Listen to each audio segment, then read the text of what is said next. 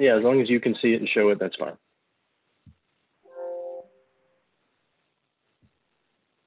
Even though this morning Visuality was trying to replicate it, and I was too, but we can't manage to replicate the bug, so it's hard to tell exactly where it is. But I'm sure we'll find it eventually, and hopefully not during Peter's presentation, not to make him nervous.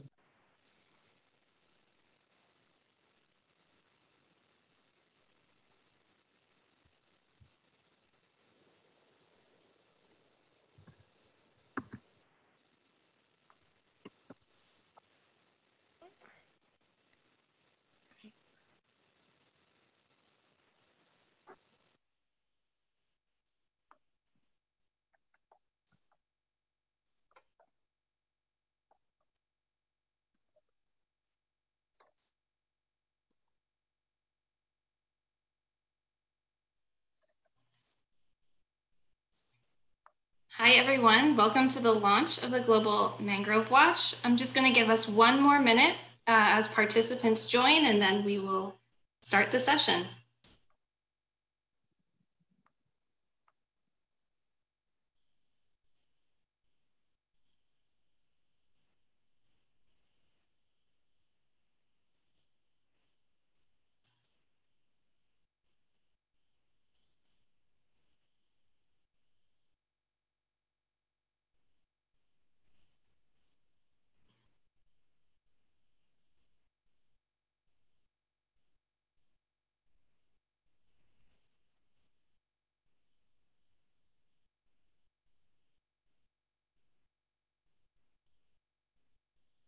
Okay, I will start now, and then as people join in, we can always refresh.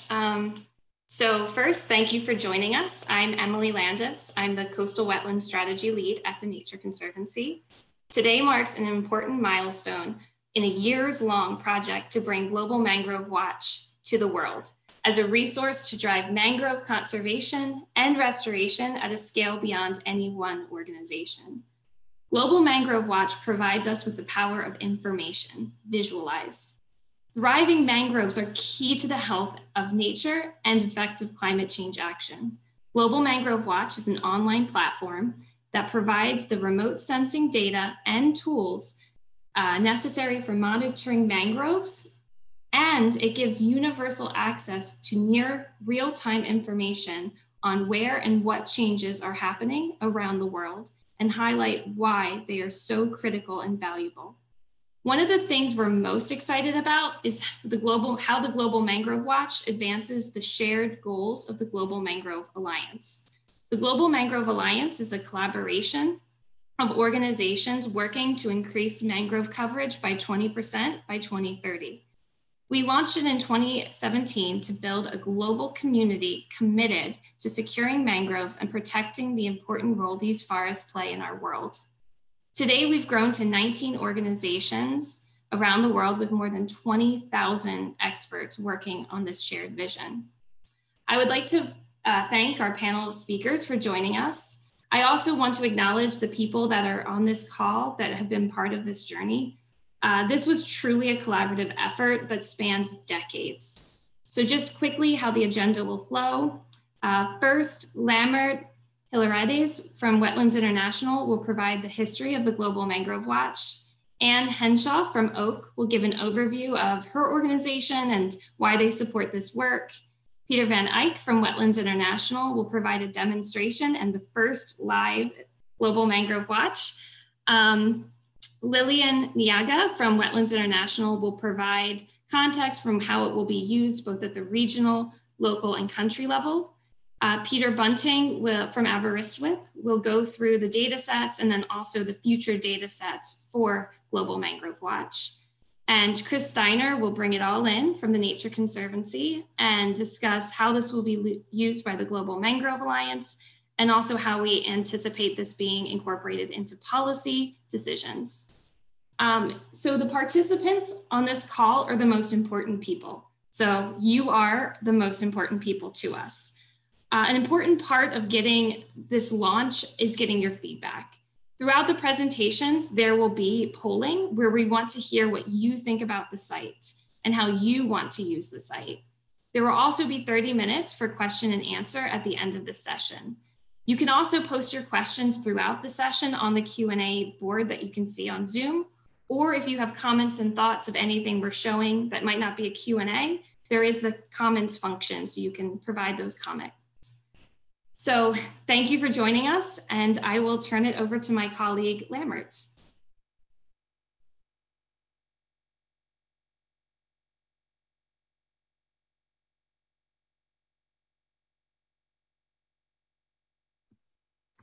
Thank you, Emily. I can't seem to share my screen. Small hiccup. If that can be fixed.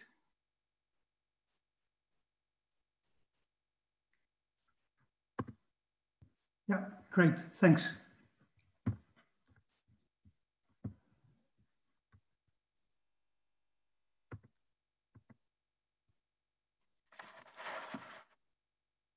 Okay, first of all, thank you very much for joining this session. My name is Lambert Hilarides. I work for Wetlands International. And as Emily said, today marks an important milestone for Global Mangrove Watch and also for me personally. So let me show you the next slide to kick this off. This is a sneak peek of the platform, and it shows us the worldwide loss in mangrove extent from 1996 till 2016, where we lost more than 600,000 hectares of mangrove forest in that period. It's not really something to celebrate, but the rate at which we lose mangroves at least seems to be slowing. To get to this number of 600,000, many petabytes of raw satellite data were downloaded, turned into meaningful information by many of these different partners over many years of work. And now that this number is in your heads, we can consider it knowledge to be applied, hopefully, to benefit conservation and restoration of mangroves. What we try to do with Global Mangrove Watch is to make this kind of information as accessible as possible, so that you no longer require GIS and remote sensing wizards to benefit from these latest technologies. So even though this is just a simple number on a website, knowing all the time and effort that has gone into being able to present this number in this way to you today, I'd like to give you a little insight into how we got here and why I feel this is so valuable. So just a bit on the history of Global Mangrove Watch. Personally, I started working on this over 6 years ago. From the moment where I met Professor Richard Lucas from Aberystwyth University at a meeting with the European Space Agency in Frascati in Italy. And he demonstrated me this image on screen now from Malaysia, near Perak, mangrove forests. And each red, green, blue color in that image represents mangrove loss in a different year.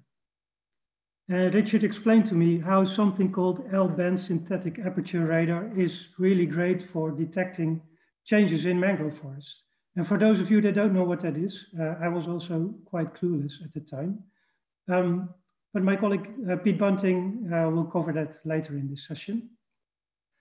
These results came from an ongoing project at the time called Global Mangrove Watch, a research project under the Japanese Aerospace Exploration Agency's Kyoto and Carbon Initiative, a program initiated in 2001 that aims to support the international science and science community and multilateral environmental agreements with Earth observation technology. Then, as a research project, it focused on developing methodologies, testing these on pilot sites to map and monitor mangroves in different places all over the world. From that moment on, we started reaching out to more partners, and we've really been building the partnership. Until in 2016, some of us started the Mangrove Capital Africa program, sponsored by DOB Ecology, Dutch Foundation. And at the same time, another consortium, amongst others, the Nature Conservancy, IUCN, Cambridge University, and NASA, started work on a mangrove restoration potential layer. And there was an obvious synergy here. More on that later, but in short, we decided to team up. Then in 2019, a generous donation from the Oak Foundation allowed us to improve upon the prototype of the platform, include more data sets, further invest in building the partnership. And most importantly, for the long-term sustainability of the platform, we placed it under the umbrella of the Mangrove Alliance. And the portal we are launching today is one output in this phase. So what is it that really makes the Global Mangrove Watch unique in my perspective? I thought about this, and there's really three key things that I want to share with you today. And I'll try and explain with short anecdotes.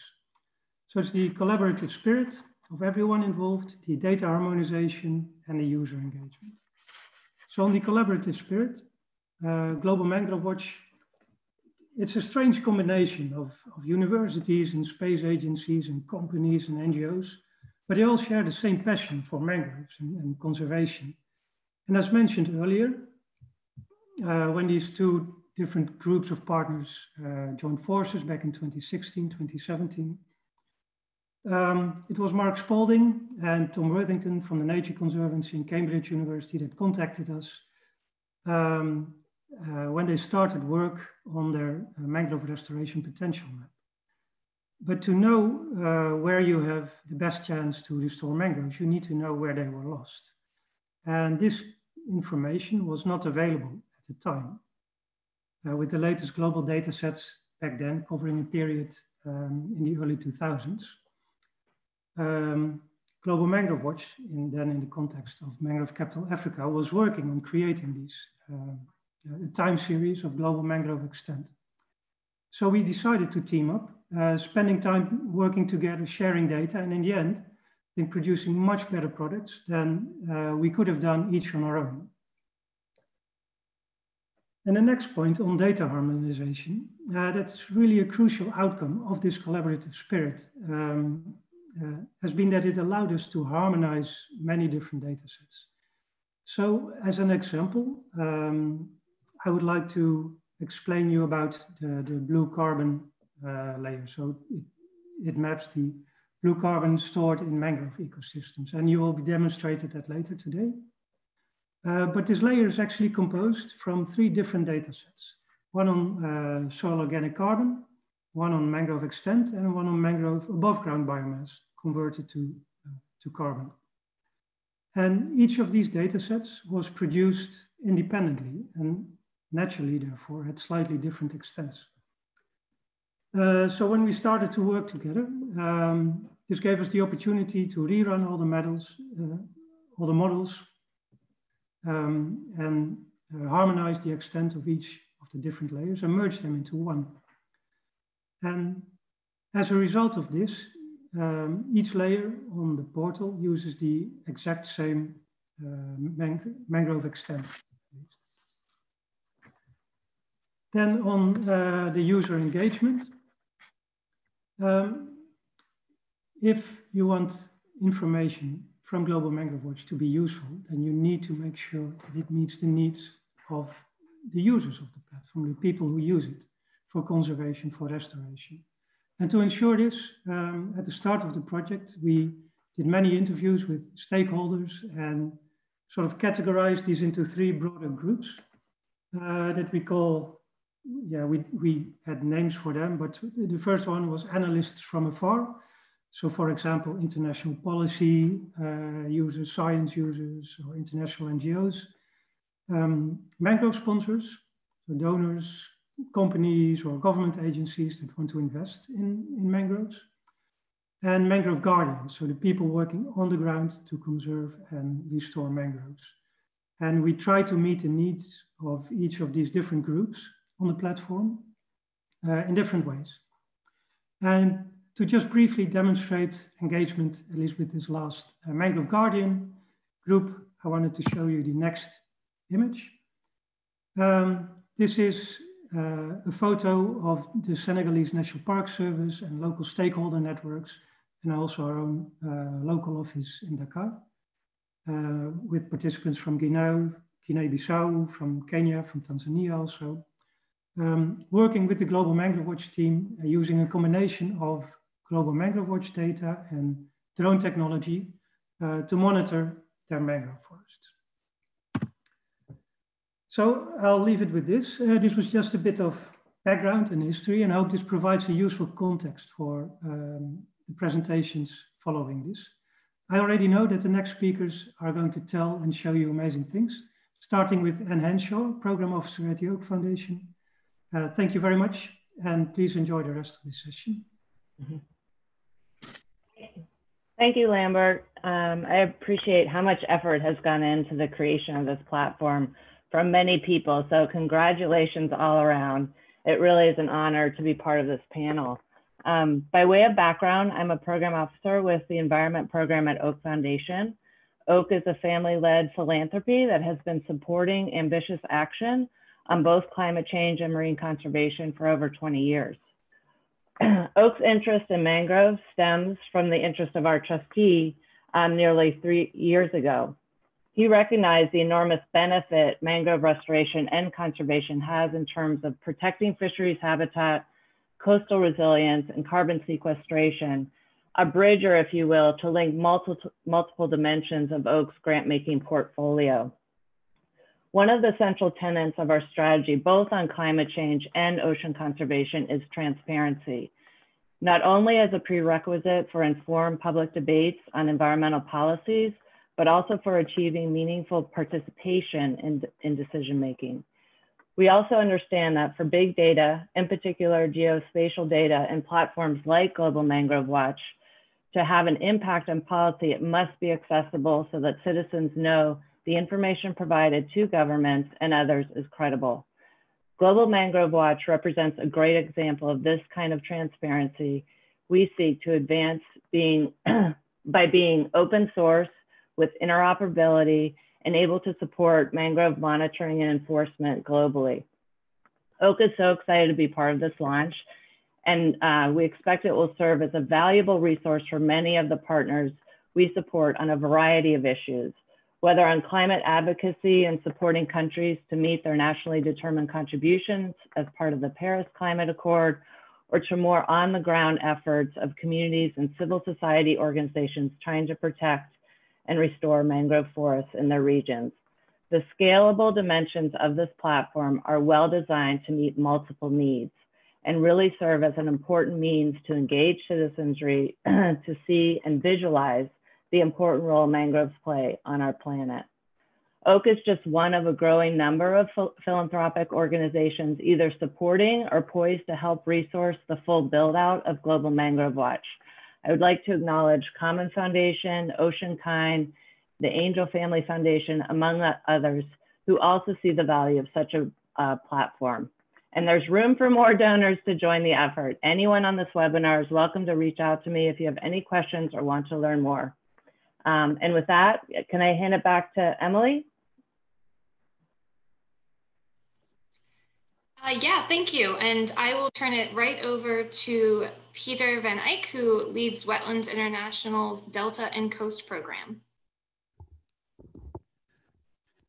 Thank you, Emily. Yeah, my name is Peter Van Eyck. I work for Wetlands International as the program head of the Delta and Coast program, indeed, as Emily indicated. And in that role, I've been very closely involved for several years in the development of the Global Mangrove Watch platform. And I have the honor actually to share with you what we've been developing in the last year. So I'm going to share my screen. And well, the honor is to you as participants to this session to as one of the first people see the platform live. Today is actually the first day that it is publicly available. And I think what has been clear from Lambert's presentation is that you can really make a huge difference if you can get those dozens of different scientists that work on mangrove-related maps to work together and develop much better joint products. I think what Lammert also very clearly indicated is you can make a big difference in getting that information used on the ground by listening to policymakers and practitioners and better understanding what data they need so that you can tailor their needs to what the scientists provide. But in order to provide the transparency that Anne was referring to, the data that you need in order to prioritize action and to find out where mangroves are threatened in different parts of the world, maybe also to monitor what's going on with your projects, how your mangroves are recovering, for example, you need that geospatial information to be presented in an easy way. So the data, the maps, the satellite images should not be hidden somewhere far away in a scientist's desk, but you need some sort of an interface where even if you don't have a remote sensing background, you can actually very easily access that information for your conservation use. And that is actually what the platform that you can see on your screen right now is all about. It tries to, in a very simple way, disclose all these different dozens of data layers so that everyone can play with the data and take out the information they need to support their mangrove conservation work. So if you enter the Global Mangrove Watch platform, the screen that you have in view now is what you see. Essentially, you see a map of the world that contains all these dozens of data layers and that you can access. But in order to make it as easy as possible, rather than providing the viewer a very long list of data layers that they should click on and off, we use all kinds of innovative techniques that make use of artificial intelligence and cloud computing to disclose and analyze the data for you. And that is actually what you're seeing in the left side of your screen. So we created functionalities that make an analysis of the data layers that are fed in the Global Mangrove Watch system. So if you are having a global interest, you go to the global interface, and you might, for example, be interested to learn about the global cover of mangroves in the world. And that's what the first widget, as we call it, does. It provides you information about the total coverage of mangroves in a given year, and you can change the year if you want to compare how mangrove cover changes over time. But there's also nice graphics integrated that show you, for example, what proportion of mangroves are covering the costs. So providing management relevant information at a rather generic high level.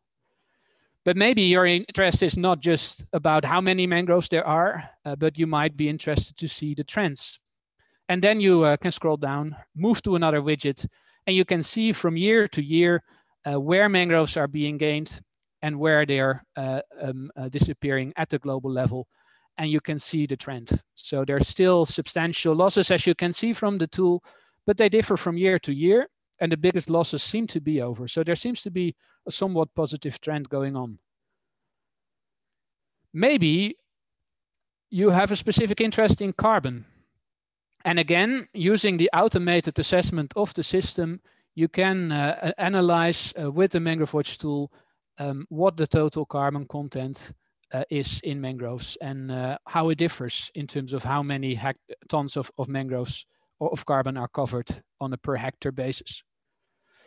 Another functionality that might be interesting to, for example, global policymakers is to see which countries lose and which countries gain most mangroves from year to year. And again, you can play with the data to change the lists and get the information that you need from your system. Well, as you know, many data layers are of a global level and they might be interesting for some. But if you're, for example, a government officer from the country of Tanzania, those global data might not be so interesting to you. You might be much more interested to access national data that are more relevant to your local context. So that's why we have a second level of detail at which you can use this Global Mangrove Watch platform. You can click on a given country, and then again, it will provide you with country-specific information about what is happening to your mangroves in any given country. Some of the data are based on similar data sets, for example, the data on mangrove cover in a given country. But of course, at the national level, there's often much higher detail data sets available that provide much more specific and much more relevant information for a country level. And yeah, that information pops up in your system as soon as you zoom in to a country level. So again, you can scroll through the widget, and for a given country, it automatically calculates all kinds of relevant figures, which you can download by clicking on the PDF button, so that you have a country report with information on trends in cover of mangroves, but also derived information such as carbon content. But also, you can play with the data yourself. So if your specific query is not answered by the widgets on the left side of your screen, you can actually decide to switch on and off layers in your system. And for example, you can move to a specific mangrove area and watch for yourself, see for yourself where in a specific area the mangrove carbon content is high, for example, and where it is low. Then lastly, you can move to a specific site. So we have featured site in the systems. In this case, it's the Rufiji Delta, where we have even higher level detail included. And a very interesting tool there, for example, is the deforestation alerts that we included in the system. So by using real-time satellite data, looking at the dots on your map, you can see where mangroves are disappearing. And these data become available every few days. So every few days, you know where there is sudden disturbances in the mangroves, which might, for example, point to illegal activities. So playing with this map, combining the different layers, looking in the different background data that are fed into the system, you can imagine that there's many different uses for all kinds of different stakeholder groups that can truly mean a change in the effectiveness of mangrove conservation and restoration. If you're a policymaker, for example, involved in the development of climate strategies, you might be interested to, at the national level, look at the carbon content in your mangrove system, and on the basis of that information, devise strategies for enhanced mangrove conservation as part of the NDCs. But if you're a manager of, for example, the area you see now, the Rufiji Delta, if you only have a few hundred euros worth of fuel to patrol an area of 70,000 hectares, it might be actually very valuable to have these alerts popping up in your system so that you have some information about where you can best focus your patrolling activities and respond to threats as they emerge on your screen. So what we try to do is really take this global, national, and local information, feed it in the system, combine different data layers to make the life of policymakers and practitioners a lot easier. But of course, this is just a start. The platform that you're seeing now is a beta version where we included a basic number of functionalities. And in a few minutes, Chris from the Nature Conservancy will tell us a little bit more about how we want to develop this platform further, bringing in many more functionalities and enhancing the use of the tool. But of course, we would be very keen to also learn from you what kind of uses you would see for this platform. How can this platform serve your work on the ground, whether you're a policymaker or a practitioner? So Emily, I would like to ask you to pop up one of the questions that we prepared for the participants. We have prepared a poll just to understand what kind of interests the participants in this team have. So you see there is a multiple choice question provided here. The question being, what data sets are you most likely to use yourself? So maybe we can take a minute for everyone to fill out this poll question, and it should quickly populate the results of the poll so that we can get a bit of a feel of what participants to this session are actually looking for in this kind of platform. So please take a minute to answer the poll.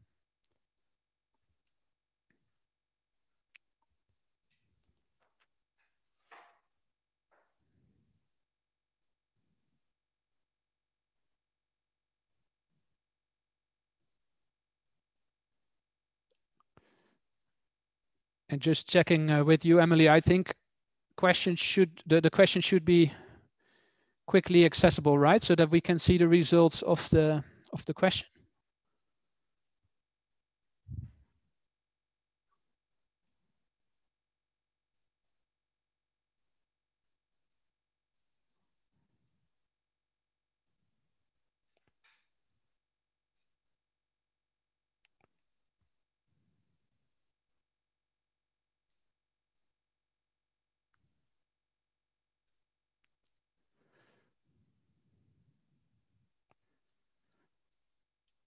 Okay, and while I think the poll is being analyzed by the system, maybe we can also pop up the second question we prepared for the group.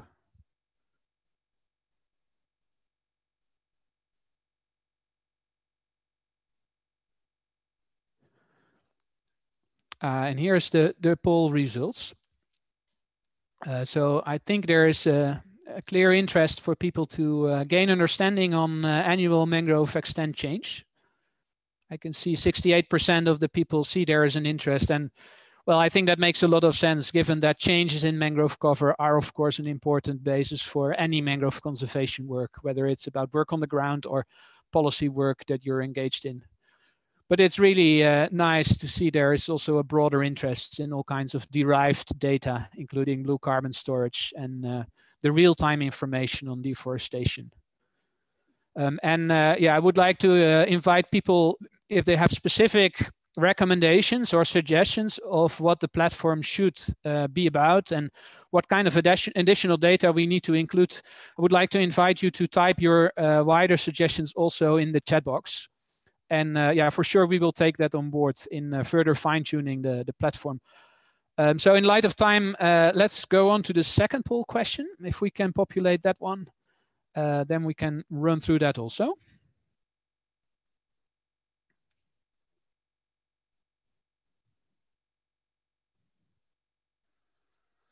So what scale of information is most useful for you? Are you someone who has an interest in assessing global trends and values and threats? Or would you rather be interested for this tool to be of a national level or more provide more site-specific information?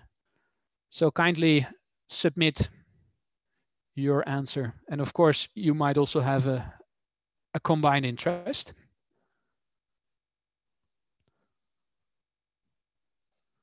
So while we are waiting for the results of this poll, I'd like to already introduce to you the next speaker, Lilian Nyaga from the Wetlands International East Africa office, working on the ground on policy and practice work.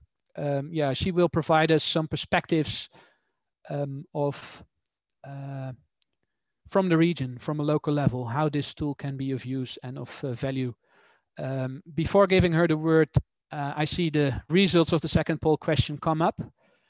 It shows there is a very strong interest in site-specific information provided by Global Mangrove Watch. At least 47% of the people indicates that there is this interest. This reflects very much also what we've heard earlier, that people do have an interest in global data, but for data to be really useful, they have to have a certain level of detail so that you can apply it locally. And this is therefore also a question I have to you as participants. What we would be very keen to do is to make sure that in the further development of the Global Mangrove Watch platform, we integrate localized data sets. And yeah, if you have knowledge of such data, get in touch with us. And yeah, we would be very keen to see how we can integrate that kind of local information to make the tool as useful as possible. With this, yeah, the floor is yours, Lilian. Thanks. Thank you, Peter. Greetings, everyone. My name is Lilian Nyaga. I work with Wetlands International in the Eastern Africa Sub-Regional Office. Following the categorization that Lamat mentioned earlier of the data users during the trial period, I guess I'd fall under the mangrove garden, and today I am honored to present our practical experience from its use already and plans for continued use. And of course, the results from the poll, the last poll that shows interest in site-specific information actually points to this, and that's exactly what I'm going to present. So Wetlands International has, for the past 3 years, been working in the Rufiji Delta in Tanzania. This delta represents one of the largest coastal mangrove systems of the Western Indian Ocean in terms of surface area and biodiversity. It spans over 53,000 hectares and sustains livelihoods of about 50,000 people living both in and around the delta. However, despite this extensive distribution and the importance, local and external pressures are a threat to the conservation status and the adaptive and productive capacity of these mangroves.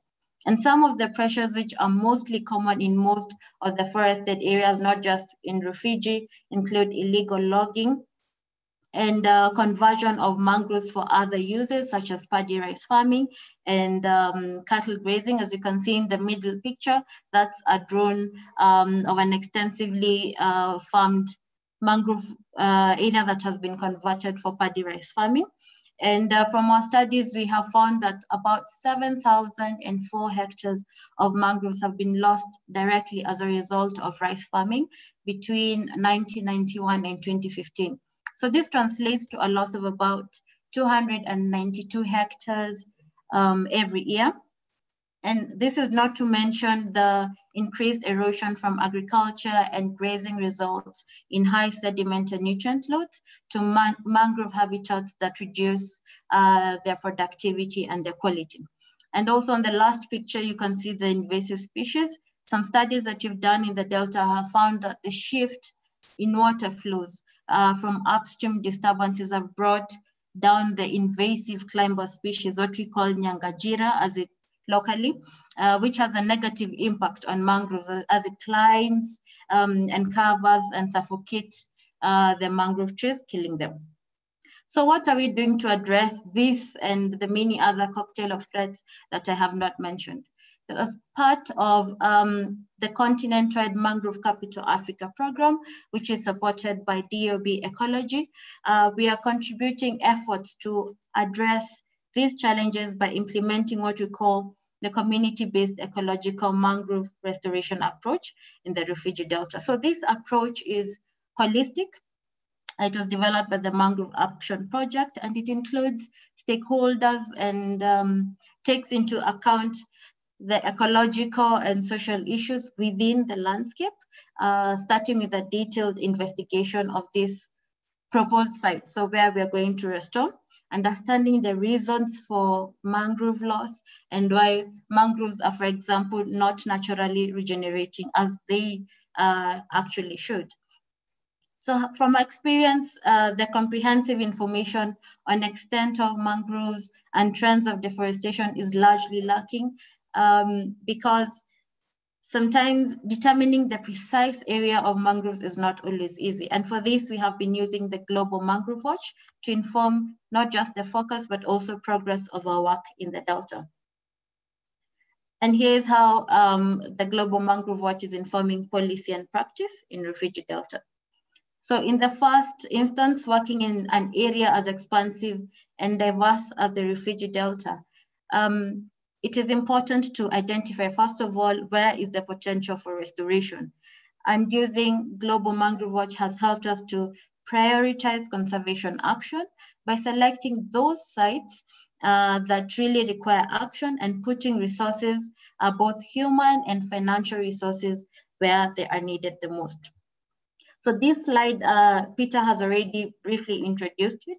It's a screenshot of the mangrove net change. So it shows us where there is mangrove gain, this greenish color. I hope it presents like that on your screens, and where there is loss.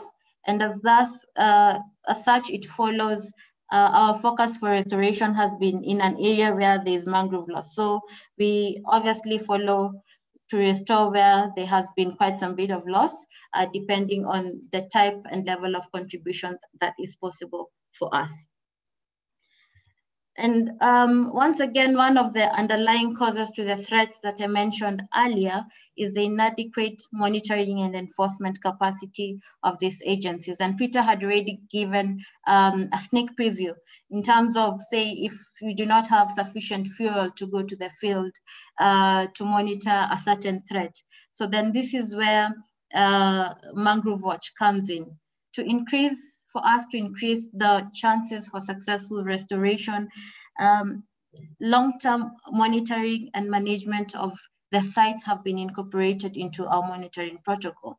And this platform provides us with information, not just on the spatial distribution, but also on the temporal changes of mangrove forests, including near real-time alerts on threats. So this makes targeted mangrove patrolling over the large area quite possible in a very fast.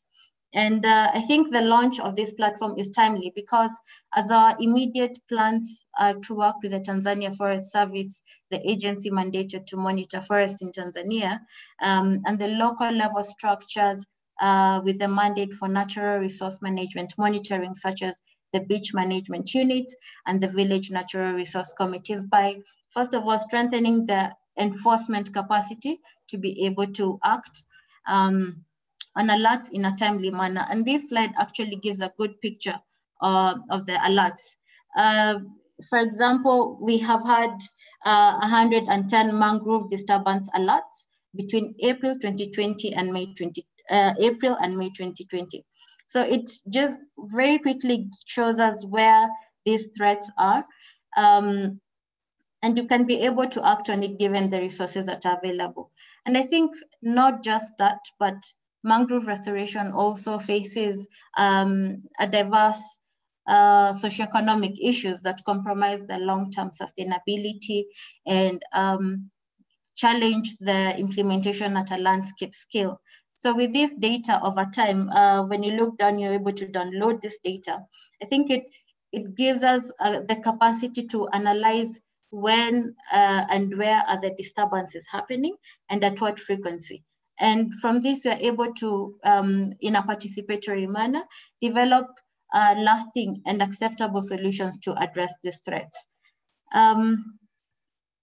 So we have also used mangrove extent and change maps and other data such as that on biomass to inform the development of refugee mangrove management plan and also the harvesting guidelines. So we are facilitating this review, which is coordinated by the national entity, Tanzania Forest Service Agency, and the plan is actually near completion. In addition to this, referring to international agreements, and I had this mentioned last Friday during the launch of the Western Indian Ocean Mangrove Ecosystem Restoration Guidelines, is the need to, the gap that is there on nationally determined contributions in terms of accessing recent quantitative data and information, including that on total mangrove carbon storage. And this is also a challenge in Tanzania, and it has been mentioned already. Through one of our initiatives, the Save Our Mangroves Now, which brings together the German Ministry of Economic Development, IUCN and WWF.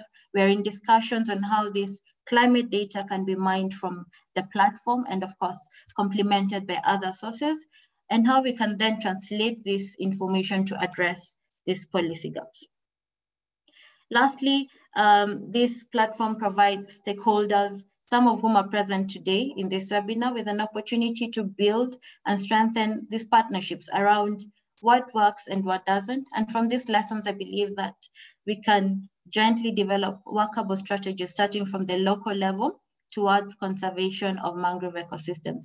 And I'm also happy that the platform is dynamic. Our field staff have been trained in gathering data using different methods, including drones. And from this, we are able to feed information from the ground that helps to improve this platform. And then I think results into even more accurate data. And as Lamat mentioned, this information should be as accessible as possible. And therefore, for this tool to be useful to us, the science for it and behind it really has to be the best in class. And I think so far it has been useful to us. And I think it continues to improve from where we are right now. And now I'm pleased to turn over the discussion to Pete Bunting, who will talk about the science powering Global Mangrove Watch. Thank you.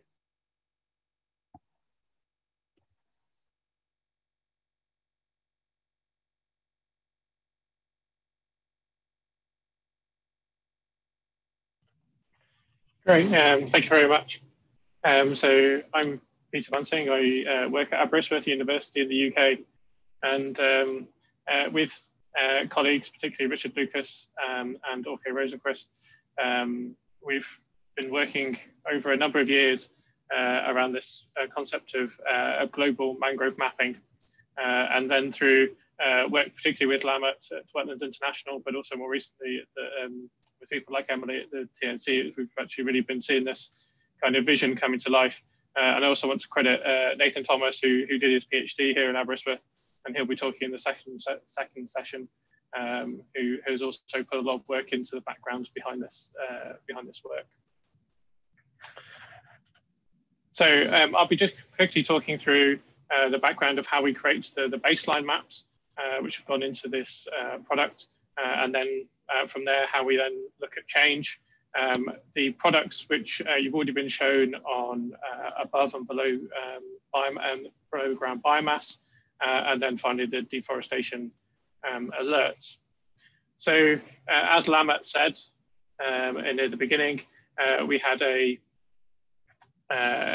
large amount of collaboration with JAXA, the Japanese Space Agency, as part of their Kyoto and Carbon Initiative. And that has guided a lot of the data sets that have been used in the products to this point. So in terms of the change maps that we'll come on to, those years are defined by the data that was available from JAXA. For the baseline mapping, we chose the year 2010. And this is because that was the year where we had most coverage of this L-band radar data. However, what we found is that as we kind of worked with the L-band radar, our ability to be able to discriminate mangroves from other forested vegetation types was sometimes limited just using the L-band radar data on its own. So therefore, we created a Landsat, which is optical data. So seeing in the wavelengths of the visible to the shortwave infrared parts of the electromagnetic spectrum. So we made composites of that imagery over all the mangrove regions to help us discriminate between mangroves and other vegetation types. So that produced a global baseline map for 2010, which is if you go to the 2010 layer within the portal, that's the layer that you're seeing. The accuracy assessment that we've done from that would say that the accuracy is around 94%. That was statistically derived by looking at 20 different sites. Obviously, if you zoom in to different sites, accuracy will vary, but this is the global accuracy of those products. And just to illustrate why we need to use the radar data alongside the optical data, the top images here illustrating what a lot of the optical data looks like over the tropics, where we have large areas of cloud. The green area is the Global Mangrove Watch baseline. As you can see in the top layer, you can't see many mangroves with all those clouds, and the radar data allows us to see through that cloud. However, as you can see in the lower image for the same area, this kind of, or I guess, reddy orangey color, where my cursor's over, this is an area of mangroves. And as you can see in the optical data, when we can get it through the cloud, it gives us, in most areas, good discrimination between mangroves and many of our other vegetation types. And it's this fusion of the L-band radar data and this optical data that has allowed us to undertake the mapping. So as you've already been shown, this is then what that baseline looks like within the portal.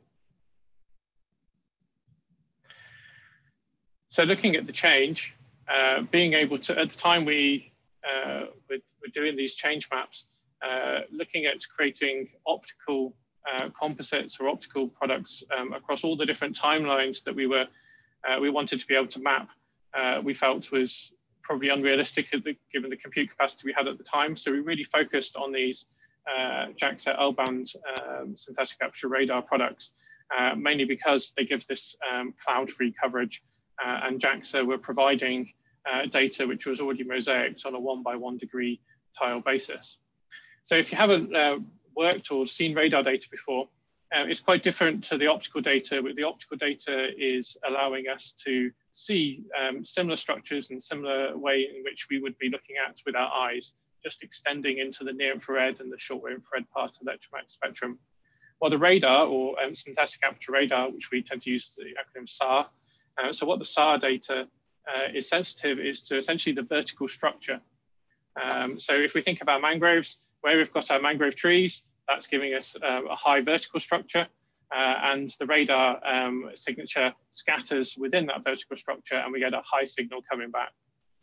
Where we have areas which have got no vertical structure, so smooth areas like water bodies and mudflats, these are have a very low radar backscatter, and therefore we can differentiate by knowing the context whether we're looking at mangroves or these kind of water bodies or mudflats. And in this video here, let me just, I'll just go back a step. What you can see here is on the left-hand side, you're seeing the JRS-1, the Japanese Earth Resources satellite from 1996. The ALOS Pulsar data in the middle from 2010, and then 2016, you're seeing the ALOS Pulsar 2 instrument. In 1996, this is Kalimantan in East Kalimantan in Indonesia. You can see that the majority of the mangrove areas are white in this image, so they've got high backscatter. So there are mangrove trees. As you can see in 2010 and then 2016, what you can see is a lot of low backscatter areas, so these dark areas. And this is where the forest has been cut down. So now you're looking at shrimp ponds, and you're looking at those having a low backscatter. So if we can combine that into a color composite, what you'll see is that the red areas, these are areas which had a high backscatter in 1996 and then low backscatter in 2010 and 2016. And essentially what you're looking at there is these are the areas of mangroves that have been cut within this area. And we have a change detection process that uses that 2010 baseline and then looks to map these areas of high change, both going back to 1996, but also going forward to 2016. And this is an example of one of the maps in the same color scheme, just so you can see the areas that were being mapped. So it's these smooth water bodies and mudflats giving us low backscatter, and then our mangrove trees giving us this large vertical structure that allows us to differentiate and find these change areas. So the maps that have been produced to date are 1996 from the JRS-1, the Japanese Earth Resources satellite. We then have quite a gap up till 2007, which is why in some, if you just look at the statistics on a linear scale, you'll see that there's quite a lot of the changes looks like it's between 1996 and 2007. It's this fact that we don't have the any kind of dates in between that at the moment. Then we've got 2007, 2008, 2009, and then 2010, which is also our baseline year from ALOS Pulsar. And then we've got ALOS Pulsar 2, which is for 2015 and 16. And we're currently in the process of processing 2017 and 18, so they will be available shortly. In terms of the accuracy assessment we've done so far from that change would indicate that our change is around 75% accurate across at a global scale. Obviously, if you do zoom in and look in very local sites, you might find that in some areas it's the accuracy is much higher, and in other areas the accuracy is lower. And where you are finding areas where the accuracy is maybe lower than we would hope, then please feed that back, because that really helps us to improve these products going forward. These statistics you can download from the portal. So this is just the global area from all the years we have processed, alongside the percentage of the kind of net change. So you can see that between we're mapping a net loss of just over 4% over the areas, but obviously kind of there's the loss is much higher because it's being offset by some of the gain. But as you use the portal, you can download these statistics globally, or you can do them nationally, or you can look in some of the protected regions as you've already been shown. Through the portal, you can also get these visualizations. So this is that same area that we looked at in the video, where you can actually see this change visualized, and you can choose which years you want to be visualized for you, which is a really nice tool. You're also shown in the portal, we've got layers in there, which for blue carbon, the above ground carbon is from a study from Shimada et al. 2019. The reference is at the bottom in Nature Geoscience. And this study looked at doing a global map of above ground biomass and mangrove height. So what you're looking at there is they used a global digital elevation model. So that's giving the height above the ground. And this is the shuttle radar topography mission from the year 2000. It's an elevation model that was acquired from the space shuttle.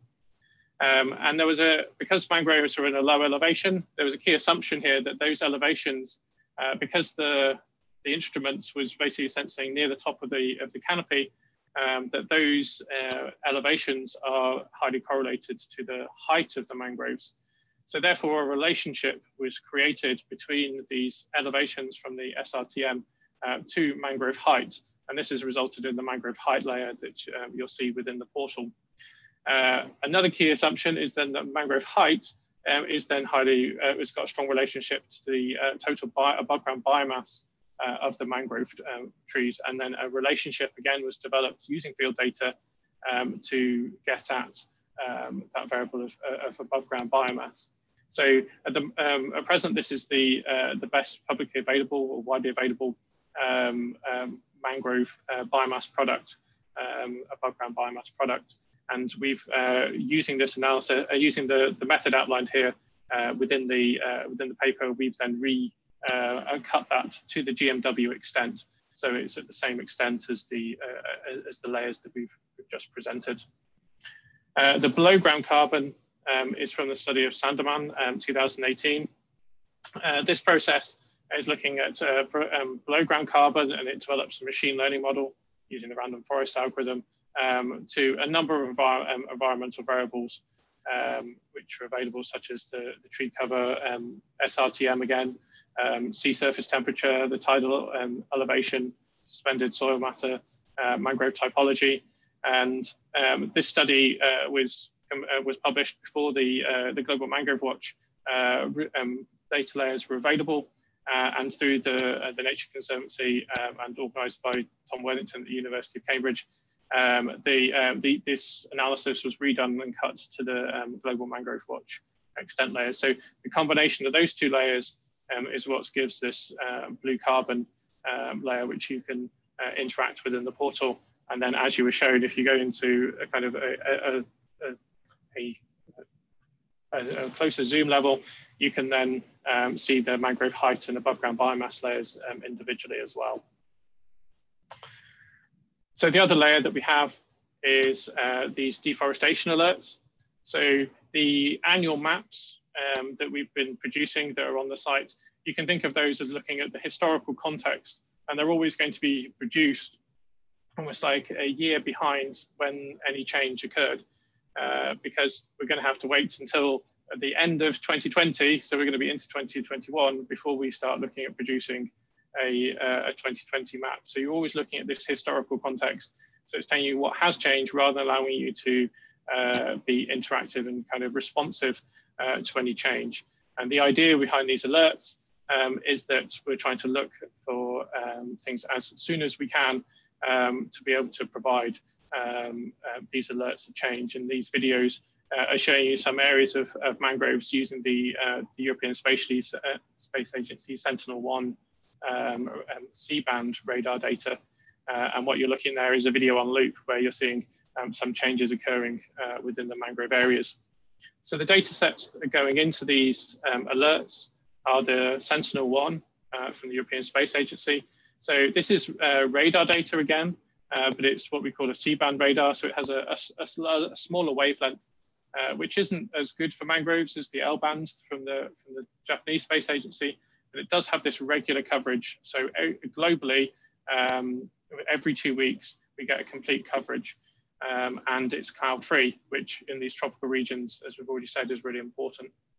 We're also using the Sentinel-2 instrument, which is an optical instrument, which does suffer from cloud cover, but again, also provides coverages every 2 weeks. And then with Landsat 8, here we're getting a slightly lower spatial resolution, but we're getting every 16 days. So we use all three of these sensors to produce these alerts.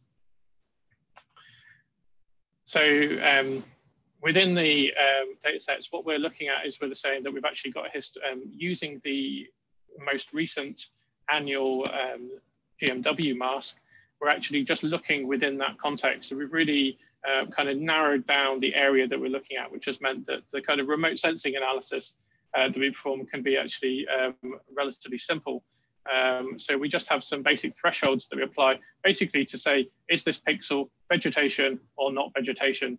If it was in our, in this context, 2016 annual mask of mangroves that you can look at on the portal, and our satellite imagery is telling us that it's not vegetation.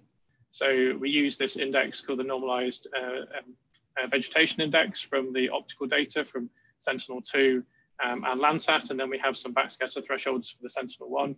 If we're saying it's not vegetation, then this is a potential change alert. Those change alerts are then summarized onto a 60-meter grid for presentation onto the portal. To try to, obviously particularly with the optical data, you do tend to get occasional false positives due to cloud cover, which has not been fully masked and things like that. So we want to be sure that we're trying to show you deforestation alerts which are reliable. So we want to have a number of satellite observations of a potential change alert for a pixel that's potentially changed before we upload it to the portal and say, here's a change. So we have a process where we score pixels. So each time a Sentinel-1 observation detects a change, we add a score of 1 for a pixel. For the optical data, because they're with cloud cover, much more infrequent observations, we add a score of 2. If we have an observation for the same area and a pixel which has previously been identified as a potential change is not identified as a change, then we remove 1 from that score. So this score can go up and down. Once that score gets to a score of 5, then we deem that there's been several observations, at least a minimum of 3. It could be quite a few more. Observations have seen that this pixel is a change. It then gets defined as a permanent change or a reliable change, and therefore it then gets amalgamated and put into the portal. So we have this relatively simple rules within our Global Mangrove Watch mask, and then we have this scoring process that gives us some more idea that these change alerts are reliable. So in terms of the processing for these alerts, we're currently doing the processing across the whole of Africa. Although in the portal at the moment, we are omitting some countries because we're still doing further QA tests on those deforestation alerts to ensure that we're giving you accurate data. So these countries here, Senegal, Gambia, Guinea-Bissau, Ghana, Ivory Coast, Nigeria, Mozambique, Kenya are currently omitted from the portal as it stands, but they will be going up in due course, and the data that sits behind them has already been processed. As you've already been shown, this is what those deforestation alerts look like within the GMW portal. So in terms of the data sets, the Global Mangrove Watch extent and change and alerts are going to be provided within a Creative Commons license. And so those data layers can be downloaded. The GMW Mangrove extent and change are already available for download as GIS layers. We're currently undertaking some work. We've been identified some areas, particularly in the kind of small island nations, particularly in the Pacific, where there are areas that have been missed out of the mangrove baseline mapping. So we are currently also doing a piece of work just to fill in some of those gaps. So you will see an update to those over the coming months. And if there are any areas that you find that you think have been missed that should have been included in that, please again, feed that back to us, because we want to get these data layers improved. And then for me personally, looking forward, depending on kind of time and kind of financial resource to be able to put into these, I think we'd really like to see the kind of coverage of the deforestation alerts expanded. We'd like to see the annual maps be going to Sentinel-2 to give us that higher spatial resolution, which I think certainly when people want to look more of a site level could be really helpful. And also the Landsat archive being available, we could go back further in time with a higher temporal resolution.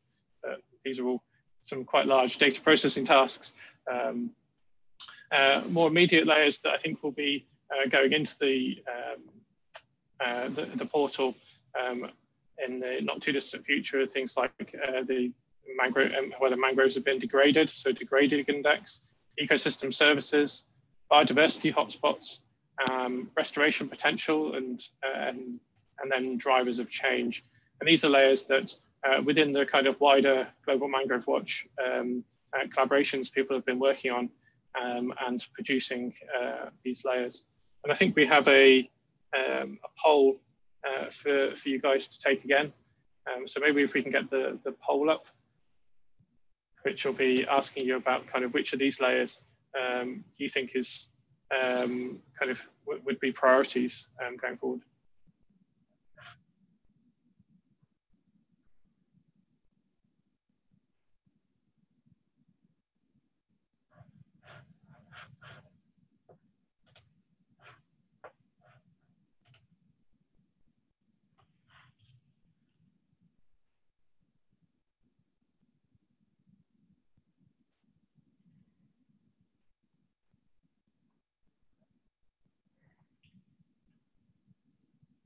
So I guess we're just waiting on the results of those.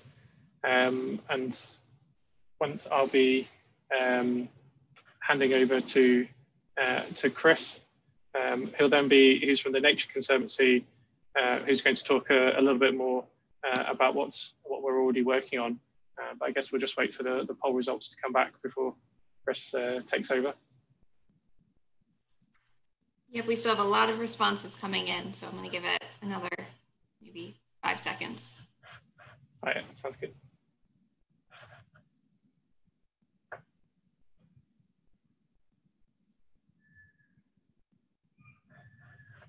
Okay, so I guess we've got people are interested in pretty much all of the different options. Restoration potential probably comes out just winning there. And that's something that Tom Worthington and the guys at the Nature Conservancy have done a lot of work in with others. So that's a layer that I'm sure will be going in there. Okay, so Chris, over to you.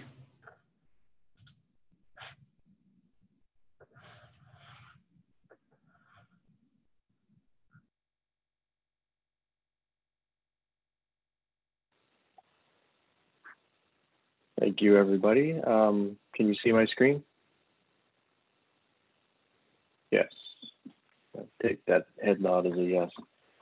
So yeah, as Pete said, thank you, Pete. That was a great presentation. I think the real value of Pete's presentation is just to show you all the great science and the time and the level of detail and effort that's been put in to the science behind this platform. It's really, you know, there's nothing else like it out there yet. And as he said, in a couple of those data sets, they are probably some of the best data sets that exist concerning mangroves globally. So it's great that they're part of the platform. Yeah, as Pete said, I'm Chris Schreiner with the Nature Conservancy. I work with Emily and work with helping coordinate some of the science activities and science work of the Global Mangrove Alliance members. So I generally don't like to start out with a sports analogy, but I think I have to. You know, you can always tell how a season's going to go for a team by their first game. And if Peter's live presentation of the app was anything, it was extraordinary.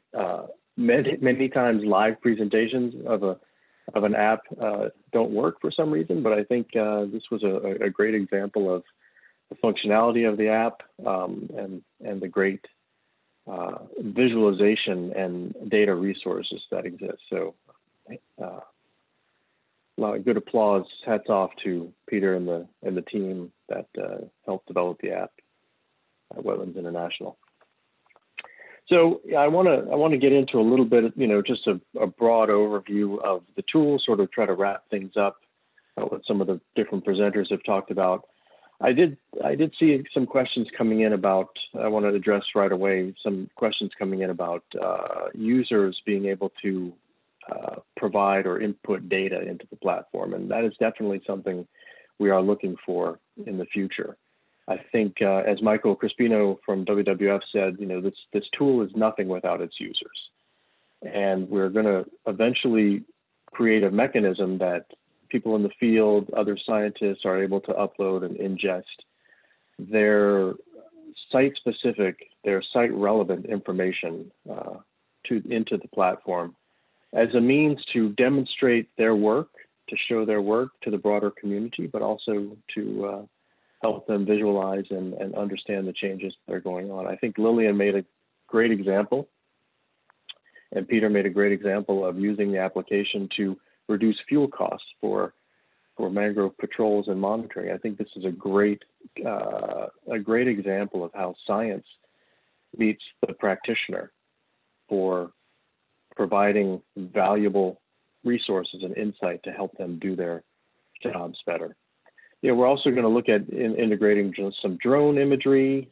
Just to add to what Peter said, we want to bring in socioeconomic data because we understand that, you know, millions of people live in or adjacent to mangrove habitats. Many of them depend on these mangrove habitats, both for resources and protection and resilience to climate change. So understanding how people and communities live, coexist with mangrove habitats and help that situation improve and benefit from successes where that situation flourishes and both the communities and the mangroves flourish. We want to begin to put some of that data and information into the app as well. So going forward, as you've seen from the presentations, there's a lot of science in this application. It's been developed for over years from people with universities, NGOs, our colleagues at the IUCN Mangrove Specialist Group, and local researchers and practitioners like many of our intended users and audiences. We want to share the information so that we can understand the value and the mechanisms to protect and restore mangroves. Because like I said before, you know, these benefit people, they help mitigate climate change, they build resilience against the effects of climate change going forward. So we need to understand the value that these ecosystems provide and the services that they provide.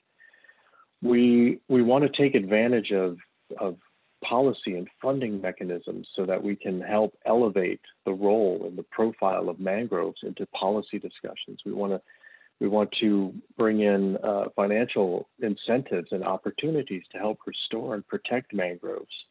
This is key. And also, you know, working with the Global Mangrove Alliance, 20,000 plus scientists, as Emily said in the beginning. You can't find a bigger network anywhere. And to bring this data available to our huge network of mangrove scientists and practitioners, I think is key and something that the Global Mangrove Alliance will be focusing on heavily in the future. So why is this important? Well, we all know the reason to that, but the United Nations has called this next 10 years the decade of restoration. And this is in order to provide food security and mitigate changes to mitigate climate change and its impacts, as said before. But, you know, we also want to improve community well-being and livelihoods through economics and job creation. To focus on those activities that benefit both the communities and mangrove habitats.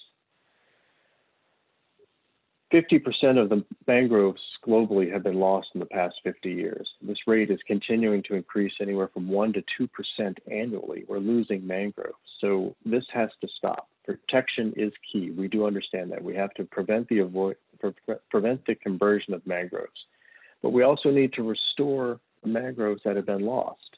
This is going to be key too. And one of the key elements in the future of the tool will be what we're calling the Mangrove Restoration Framework and Tracking Tool. This is being developed by our colleagues at Cambridge University, Tom Worthington and Yasmin Gatt, along with our colleagues, our GMA colleagues at the World Wildlife Fund, Dominique Adrani Brown and Gabby Amadea, They're working to develop an inventory of mangrove restoration projects worldwide, develop a standard reporting framework, and all of this will be ingested into the Global Watch Mangrove platform.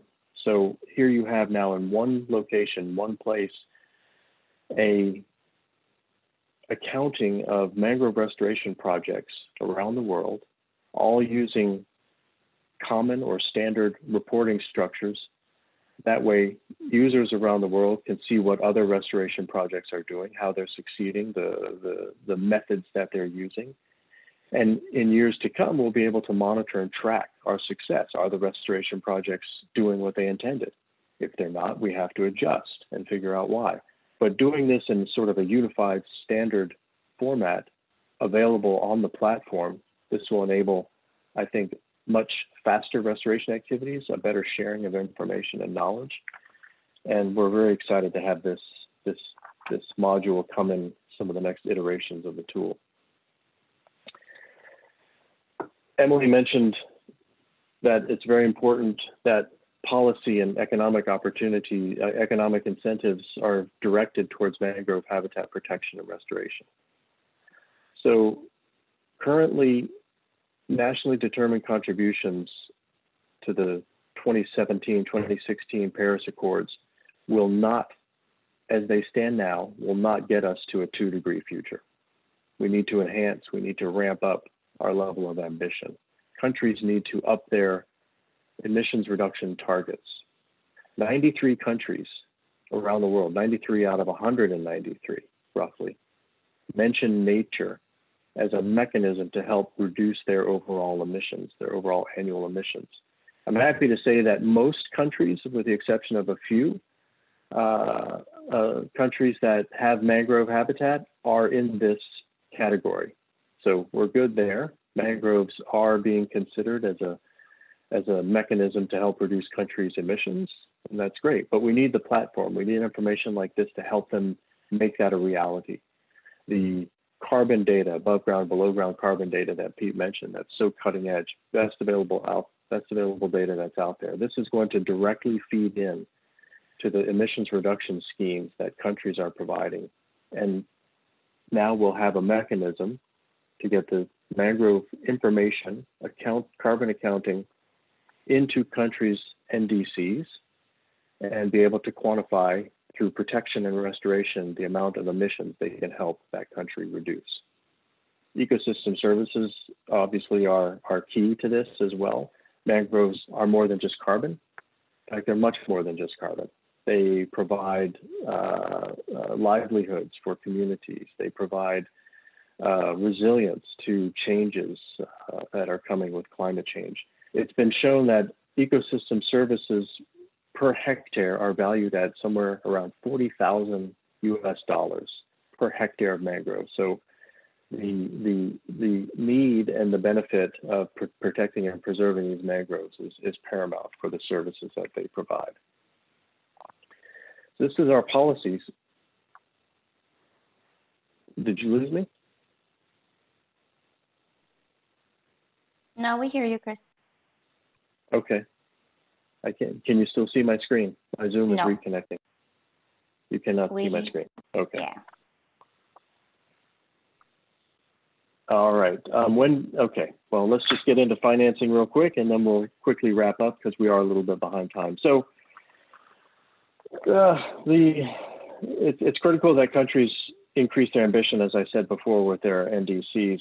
And how do we do this? We do this by providing economic incentives to protect and restore mangroves. We do this by looking at voluntary trading schemes for mangroves. We do this by standardizing voluntary markets through groups like Vera. And the Global Mangrove Watch is going to play a key role in this prioritization going forward.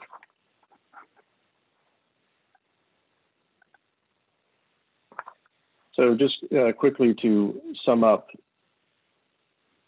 we will bring together the best available science. We'll continue to gather and coordinate researchers, users, practitioners to help make the tool better, to understand what we need, to understand what the audience needs. We want to link people to place and practice. So the advantage of doing this is that you have many users doing many different projects around the world that can learn from each other, learn what works and what doesn't work. We want to engage other partners that are doing similar activity, bring them in both to the GMA platform world and the Global Mangrove Alliance. Groups like the Blue Carbon Initiative, groups that have a broad reach, maybe a reach into the audience that we're currently not as well exposed to. The other benefit of working with the Global Mangrove Alliance is communications. It's a great avenue and network to tell stories and engage audiences through media and communications campaigns. So it's more than just science. It's about getting the word out there, getting science out there, demonstrating how this benefits the work that everyone needs to do, from policy to restoration to research to financing to protect and preserve mangroves for the future. Thank you.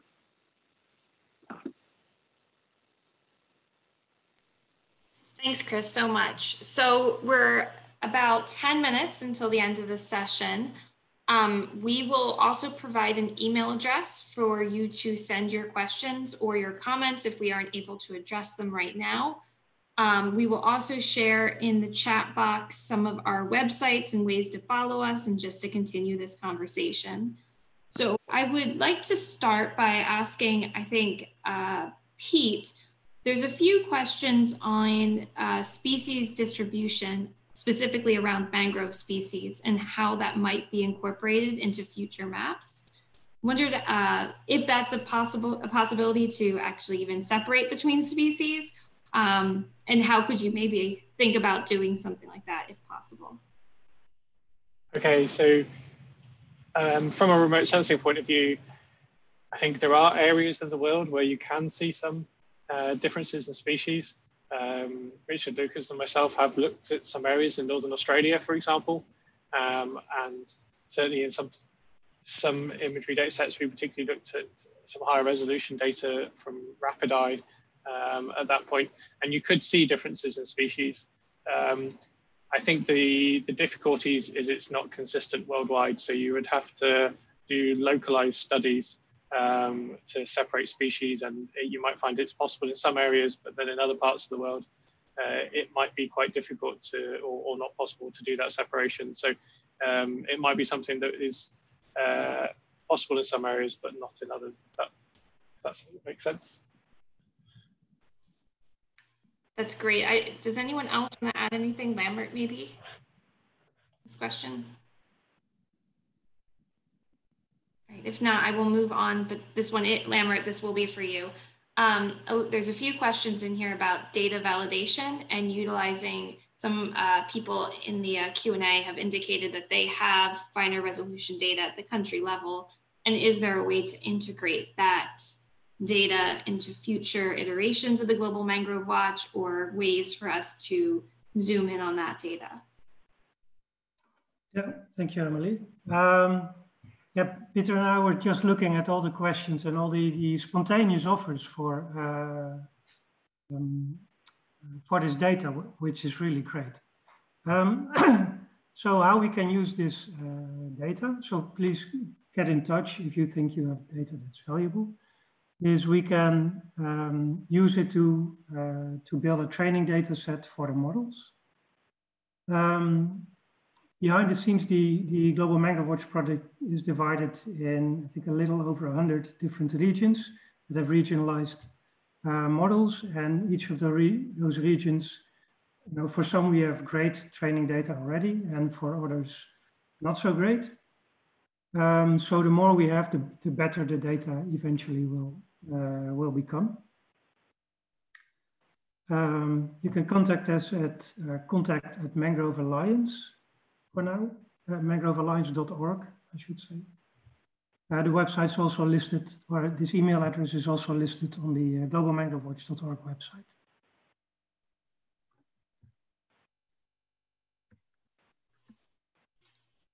Great, thank you. So just looking through here, this might be a bit specific to Pete. What layer, parameter is updated in real time. And then it's asking about the algorithm that is used to classify mangroves, and what accuracy assessment do you use when you do classify it as a mangrove? Okay, so in terms of what's updated in like near real time, that's the change alerts layer that you were shown. And as I said in my presentation, that is not global at the moment. It's been processed for Africa, and what's currently on the portal is for a few Pacific countries. In terms of the accuracy, I did quote accuracies in my presentation. I think the baseline is around 94% in terms of the globally, and the change is about 75% accuracy. And these are done at the moment through well, us looking at higher resolution imagery with randomized points. And I think, just to go back to the previous question, any data that people can provide is really, really helpful, because you guys are the experts of and know the areas of your mangroves well. Sitting here in mid Wales, we have no mangroves, so we really do rely on kind of interpreting kind of satellite imagery, but also kind of areas of the world that we happen to have visited and know, or areas that others that we know have visited. So yeah, the bigger that pool can be, the better.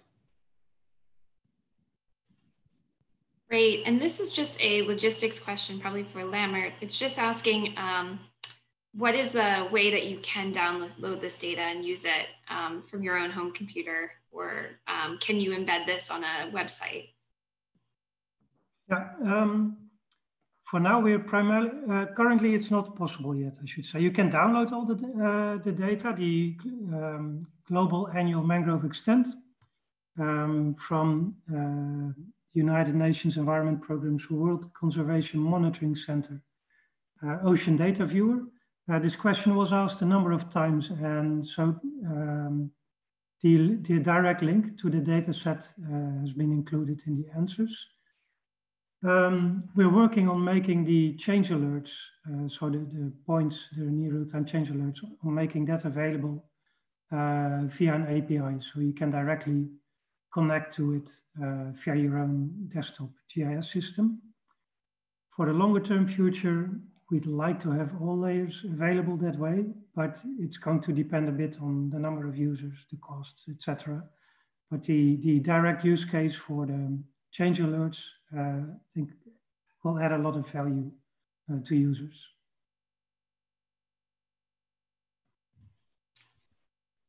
Thank you, Lammert. I'm going to send this one to Peter, and maybe then Chris, if you have follow-up for it, is really thinking about how do we translate this? So you see this Global Mangrove Watch, it's very technical. How do we then use this for uptake for policymakers and politicians who may not understand the science that's on this platform, but need this information? So how do you see us translating that?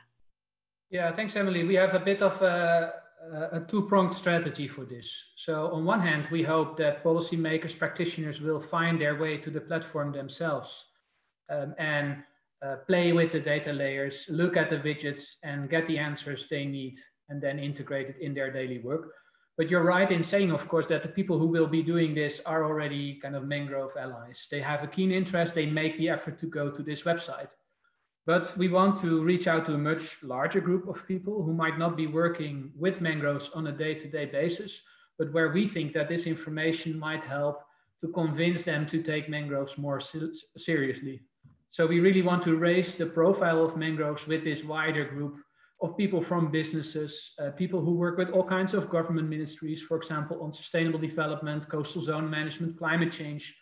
And the way in which we want to reach those people is that rather than them necessarily going to this website, we want to take the infographics, the beautiful maps, the little tables that are generated by our platform, and kind of make a proactive effort to reach out with that information to them. And because the Mangrove Watch platform provides very visual information, we think with those very nice graphics, we can make a very convincing case. On top of that, what we also want to do is to proactively reach out to that group by telling the stories that come up through the platform. So for example, if we see in a certain country that there is a sudden loss of mangroves or that there is a particular value of mangroves, our thinking is that we want to create all kinds of blog stories, little videos, news articles, and proactively use that visual information to make our case. And that we will be doing partly through the Global Mangrove Alliance, this network of organizations that are working on mangroves already. So they will be using this information as a basis for their communications and policy work. But I do strongly believe that the success of this outreach also depends on a much bigger audience taking a role in doing this outreach. So I would be very keen to invite you to look at the work that you are doing with other stakeholders and how you can take a role in doing this outreach with us. So in a way, this session is also very much an invite to you to partner in this effort, to become a contributor, either of scientific data or as a communicator or a policy informer, and work with us in this effort. And if you would be keen to explore with us what that would look like, please get in touch with us. And then we can explore together how Mangrove Watch can serve your current work. Thanks, Peter. So we're actually at time. We've had over 55, I think we're at 60 questions right now. So I apologize if we didn't get to everyone. So again, please look at the resources in the chat of ways that you can connect with us. As Peter said, we need your feedback. So please send it our way. We are now going to take a 30-minute break, and then we will regroup for session 2. That will be looking more around remote sensing, and really excited to have you guys join the second session. Thank you so much for participating in this one. Your feedback was very valuable. Have a lovely day. Thank you.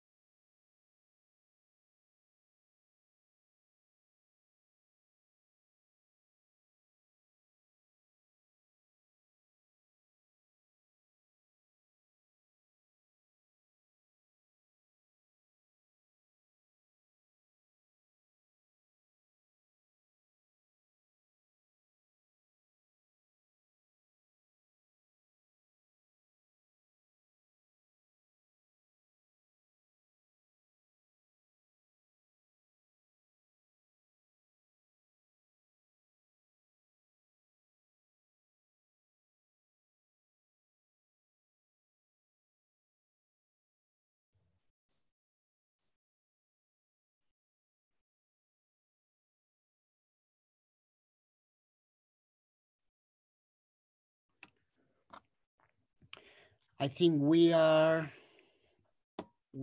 on. Welcome everybody for the second session. We just had a great first session for this event. My name is Octavio Aburto. I am Associate Professor at the Scripps Institution of Oceanography, and it is a pleasure to be here with all the panelists and all the people that will tell us many, many important things about mangroves. I just want to give a very brief introduction. I think we are in a moment of a great moment. The next decade, it's a very, very important decade to achieve conservation goals for this planet, for many ecosystems. And one of them, or probably one of the most important of them, are mangrove ecosystems. So increased spatial and temporal resolution of data capture would represent a greater opportunity to further enhance our understanding of the status and trends in marine habitats and ecosystems, the drivers of change and the impacts of degradation on their contribution to people. This will also improve visualization and maps to support the decision-making process. Effective management requires governments to know where, what, why, and how much of an activity is sustainable as anthropogenic impacts expand further offshore. By accomplish this goal, increasing our technology for mapping, there will be numerous additional benefits beyond increasing our understanding of the planet, including improved management plans, technological advances, training of new generations of scientists from diverse backgrounds, and increased collaborations between stakeholders. So for that reason, I think this webinar is very, very important, and I hope you enjoy all these presentations. So let's start with our first panelist. We will start with Steve Shield from the Nature Conservancy, Drones in the Caribbean. And Steve, the microphone. All right, can you hear me? Am I coming across? Okay, let's start this up. Okay, so I'm gonna talk to you about some of the projects that we're doing in the Caribbean. My name's Steve Schill. I'm the lead scientist for the Caribbean, and hopefully you can see this. So let's start with a few maps here, and this shows you some of the mapping projects that we've done in the Caribbean over the past 10 years. And most of these have been coral focused, but we've also been working on mangrove restoration. And you can see the numbers here. Just over 500,000 mangroves have been planted in some of these sites. We work in 7 offices across the Caribbean. I'm going to focus on the insular Caribbean. We're working in 17 countries and territories, and we focus on ocean management, coral protection, working on mangrove restoration, and also climate change adaptation. And specifically, we work a lot with identifying sites where we can use nature-based solutions to help protect coastal communities. So some of the things that we've been working on include high-resolution mapping of mangroves, and we're using drones for a lot of that, as well as high-resolution image data maps, such as Google Earth and Bing imagery.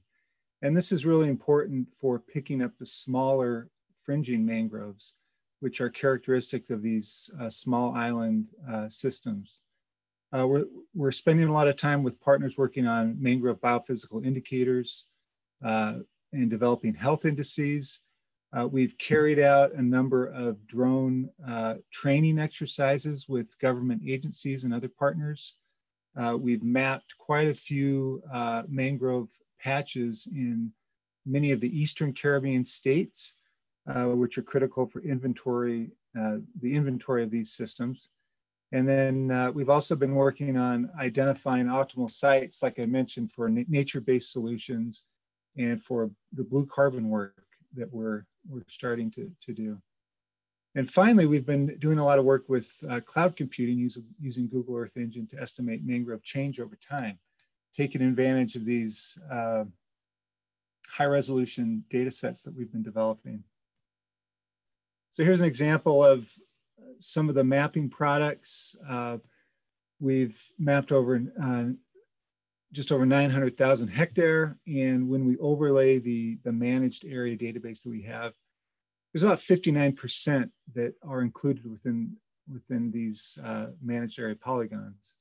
Now, not all of these are being actively managed. There's many times in governments when hotel proposals come in and then mangroves are removed.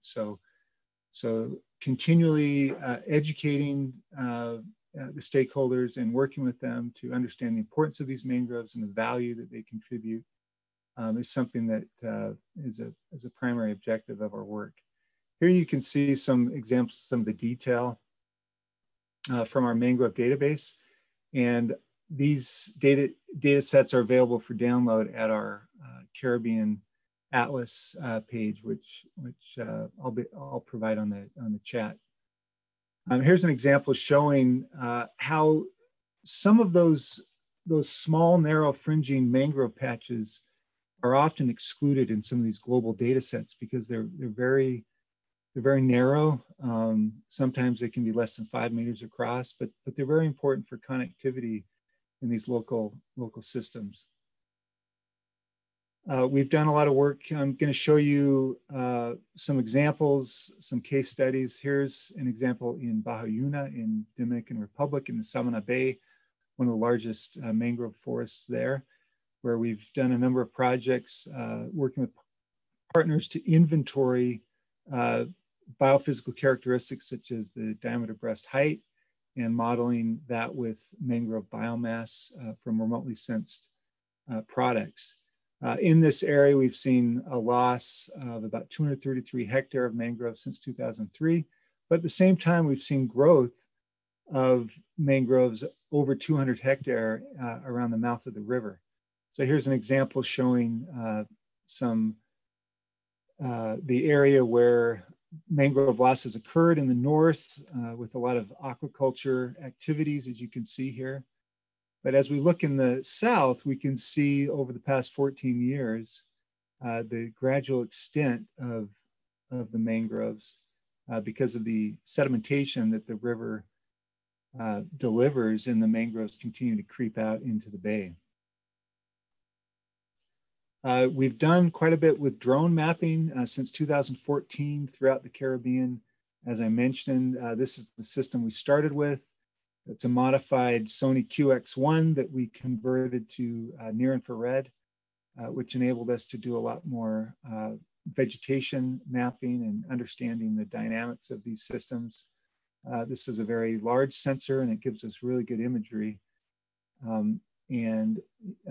Here's some examples showing, this is in Salt River, Jamaica, near the Portland Bight, where a causeway has caused a large area of mangroves to die off. And we use drones to monitor these systems and look at changes and how we can reintroduce the flow needed to restore these systems.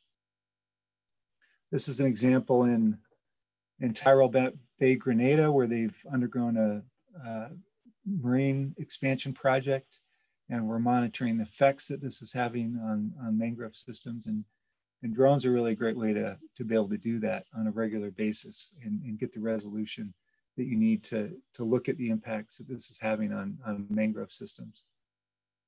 And another example I want to end with is Ashton Lagoon that we've been monitoring. This is in St. Vincent and the Grenadines. And this was a marina construction in the 90s that was abandoned, and a lot of the flow to this mangrove, which is the largest mangrove patch for St. Vincent and the Grenadines, was cut off, and we saw a lot of die-off in the central part of the mangroves. And so we've been mapping this over time. Here you can see some of the products. showing those finger piers that were built, the natural color and the infrared products, and then the digital surface models, which allow us insight into the biomass and the structure of the mangroves. And this is all at a 2 to 4 centimeter resolution. So we've been able to map the reduction of these mangroves, the increase, you can see the increase along the finger piers there. And a lot of work has been done to try to restore. We've worked with local partners to replant mangroves in that central area. And also they've been doing work on reestablishing the natural flow to the lagoon and putting in cuts to these original finger piers that were built. And you can see the difference that makes in the water quality. And finally, the work we've been doing with Google Earth Engine, looking at NDVI change. We've been using the polygons from our high resolution mangrove data sets to look at change over time using Landsat 8 since 2013.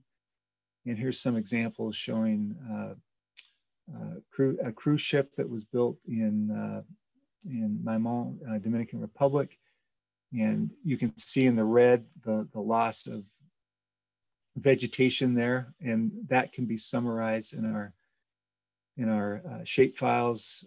We can look at NDVI change and look at the developed thresholds to indicate loss, and all these are available on our site, the Caribbean Atlas site for the TNC team.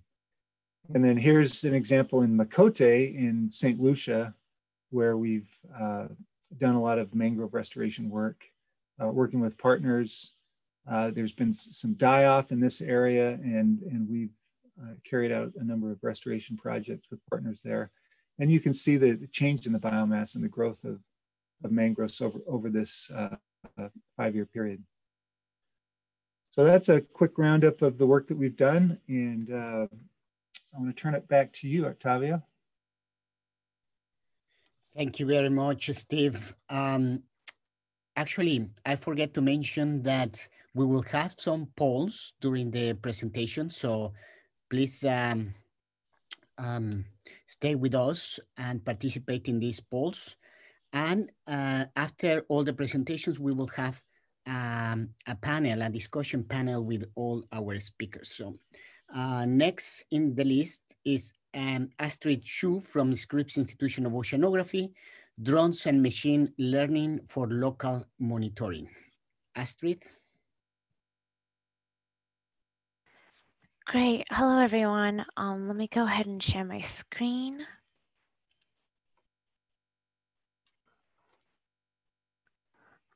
All right. And you guys can all see that, yes?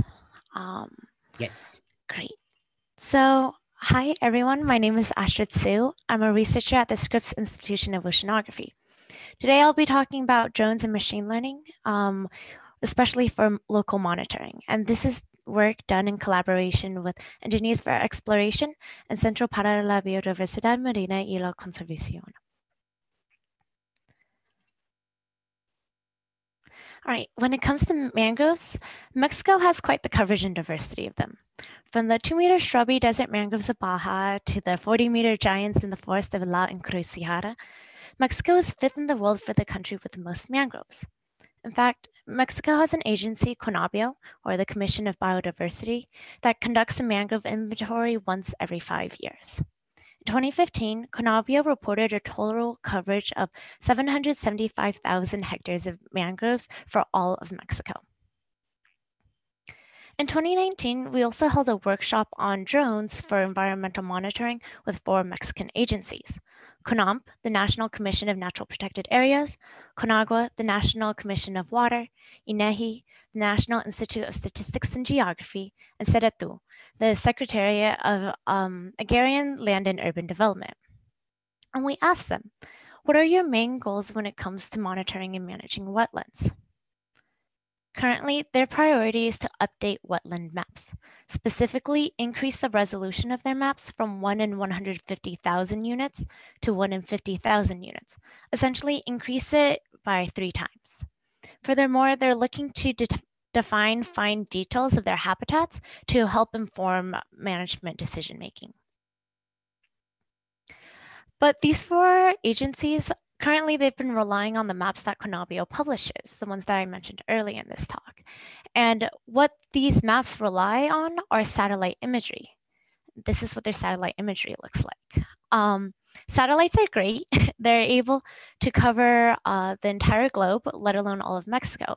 So very fantastic in being able to image a large area. However, satellites tend to be relatively coarse. This is an example of Sentinel with a resolution of 10 meters per pixel.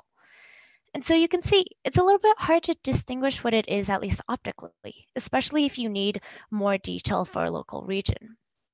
For the last couple of years, we've been going around Mexico and imaging mangrove forests. And we're able to get much sharper imagery thanks to drones, similar to what Steve mentioned. Our resolution is about 3 centimeters per pixel. And whether or not you have satellite imagery or drone imagery, in order to make this imagery meaningful, they need to be labeled. And with higher resolution imagery, you also need more detailed labels. So here's an example of a drone imagery that we have and what it looks like labeled. Traditionally, this is done manually, so by hand, sitting there drawing polygons. And this can take anywhere from 300 to 400 hours to label 1 kilometer squared. It's incredibly labor and time intensive. So we're looking to see, okay, well, how can we expedite this? And we've turned to machine learning, specifically deep learning. We've been using convolutional neural networks, or CNNs, which are really powerful because they're able to take limited training data and produce highly accurate label. Essentially, it takes our hand labels, tileizes them, essentially make them into a tile, and then classifies the resulting tile. It does this by extracting image features to produce these labels. And here's a progression of our algorithms from left to right. Left is the oldest one, right is the newest one. And as you go through this progression, each edition, you can see that we've been able to increase not only our accuracy, but our precision of these models. And this is possible because we leaned on transfer learning to get more accurate models with less data. However, CNNs have one weakness, and it's in the fact that they use tiles, right? These tiles essentially perform worse on less contiguous areas of a mangrove forest. So what does that mean? When you're looking at this drone imagery in which we're labeling, this fine detail of hand labels are essentially lost in CNNs. Instead, it becomes covered with rectangles. And so we want to maintain that fine detail. And so we're now employing UNet for classification, which is great because it builds upon the feature extractions of CNNs. But instead of outputting a tile classification, its output is pixel classifications. So we're able to maintain that fine detailed classification. So here's an example of these 2 algorithms compared. The CNN is the light green, so you can see it's quite boxy, it's overestimating in some areas, ignoring others. On the other hand, the UNet is the dark green mangrove, and you can see it's really capturing the small tufts and islands of mangroves. This is especially important because if you're looking at monitoring a restoration area, where maybe you've planted saplings and are monitoring its growth or the failures. Or maybe you're also looking at a mangrove stand that is highly sensitive and it's facing a lot of mangrove loss.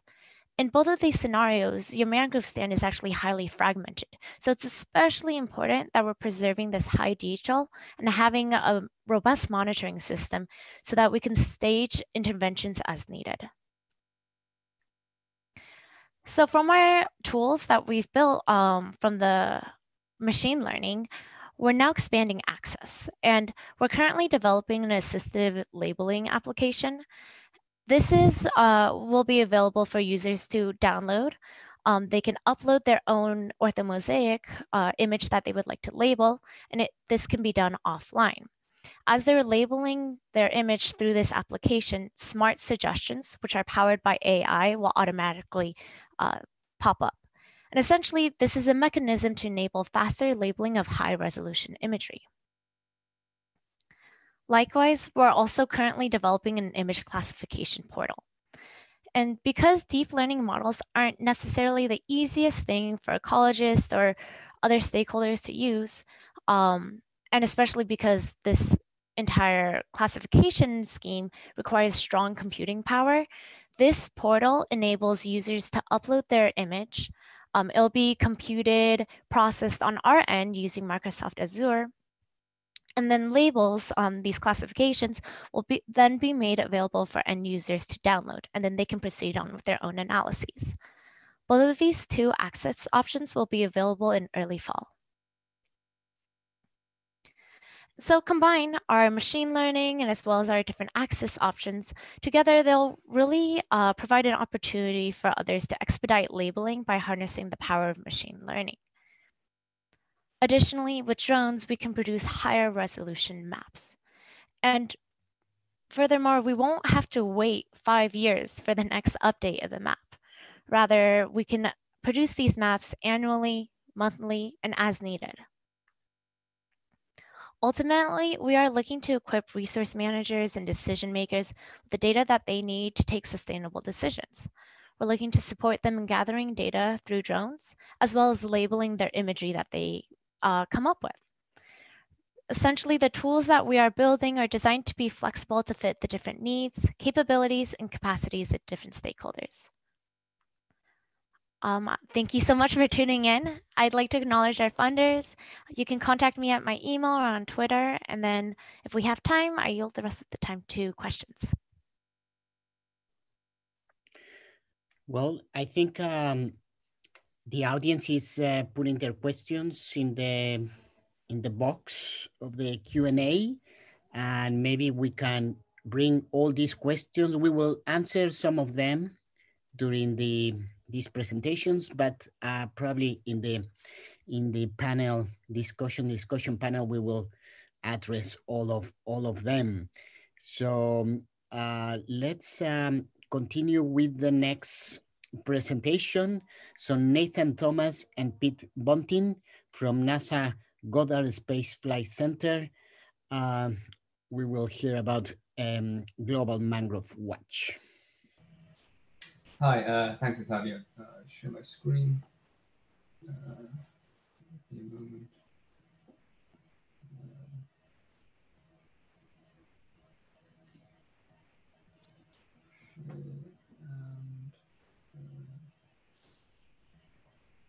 Okay, I guess, is that the right one or is it a different screen? Do I need to a different screen? Switch to this one? Perfect. There we go. Okay, great. So thanks for the introduction. I'm Nathan. I'm a postdoc. You're at University of Maryland postdoc at NASA's Goddard Space Flight Center. I would just like to give you of some of the science behind the Global Mangrove Watch. I know that Pete Bunting has given an overview of some of the products already, but I thought I would take a little step back for those who are less familiar with some of the remote sensing processes, give more of an introductory level talk on some of the data sets that we use and the way that we process data to make the global scale maps. So first of all, as you know, we have this global scale map of mangrove extent, which is based on the year 2010. So how do we go about making this map? So first of all, we decide to define what we think is a reasonable mangrove habitat. So we know that mangroves don't exist in very high latitudes or at very high elevations. So we have this two-step approach, firstly, that defines this initial mangrove habitat. And this is basically, as I said, is targeting areas where we expect mangroves to be. And this is based on some of the existing mangrove maps that exist. So we pull statistics from their locations, and that helps us, helps inform us of where these locations are. We do this based on elevation and distance to coastal water. So in elevation, we use the SRTM global elevation data set. And we basically just use this to exclude any areas that are above low-lying regions where we know mangroves grow, so in tidal areas, for instance. And then again, we create this coastal water mask and then use thresholds on the distance of mangroves to that coastal water. Mangroves do obviously grow in freshwater environments, but the vast majority are at the coast. So if we're not expecting to find mangroves sort of many hundreds of kilometers inland somewhere. So to remove some of the confusion around this, we also use this distance to coastal water mass. In terms of the data sets we use, we have two main types. We have radar data and optical data. For the radar data, we use Japanese Space Agency ALOS pulsar data. And in total, I think there's around 1,500 ALOS pulsar images we use to create the GMW baseline map. And there's around 21 million pixels per band. We use two bands for this sensor, so that's 42 million pixels in total. For the optical data, we use a blend of both Landsat 5 and Landsat 7. As you know, the tropics has a problem with cloud cover, so we can't always guarantee to get good imagery, so we have to blend a couple of satellites to get the best coverage. In total, there was 15,000 Landsat images we used across 1,800 scenes. So it took 15,000 images in total to make 1,800 composites.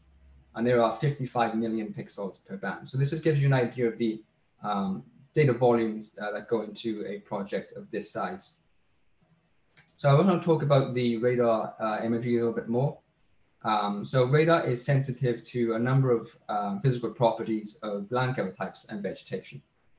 So predominantly water content, size, surface roughness, and that is in relation to the wavelength. So how big your target is and compared to how big your wavelength is, and also the orientation of that target. If you look at that diagram, you can see the numerous ways in which radar is scattered from various targets. So at the canopy, we have something called volumetric scattering. This causes the radar to come in one direction and scatter in many different directions. We have specular scattering, which usually occurs off a water surface. As radars tend to be side-looking, if you have a flat surface, like a water surface, incoming radar energy will bounce off it and away from the sensor, so you get little return there. And then within flooded forests, which are quite unique to mangrove environments, we have what's known as this double bounce scattering mechanism. And this occurs when the radar interacts with maybe the trunk of a mangrove forest and then bounces off into the water or vice versa. And this causes sort of a prism effect where the radar signal comes back to the directly back to the sensor, so it looks like it's been enhanced basically because so much energy is coming back towards the sensor. We have two what's known as polarizations, and this is the orientation of the electric wave of the signal.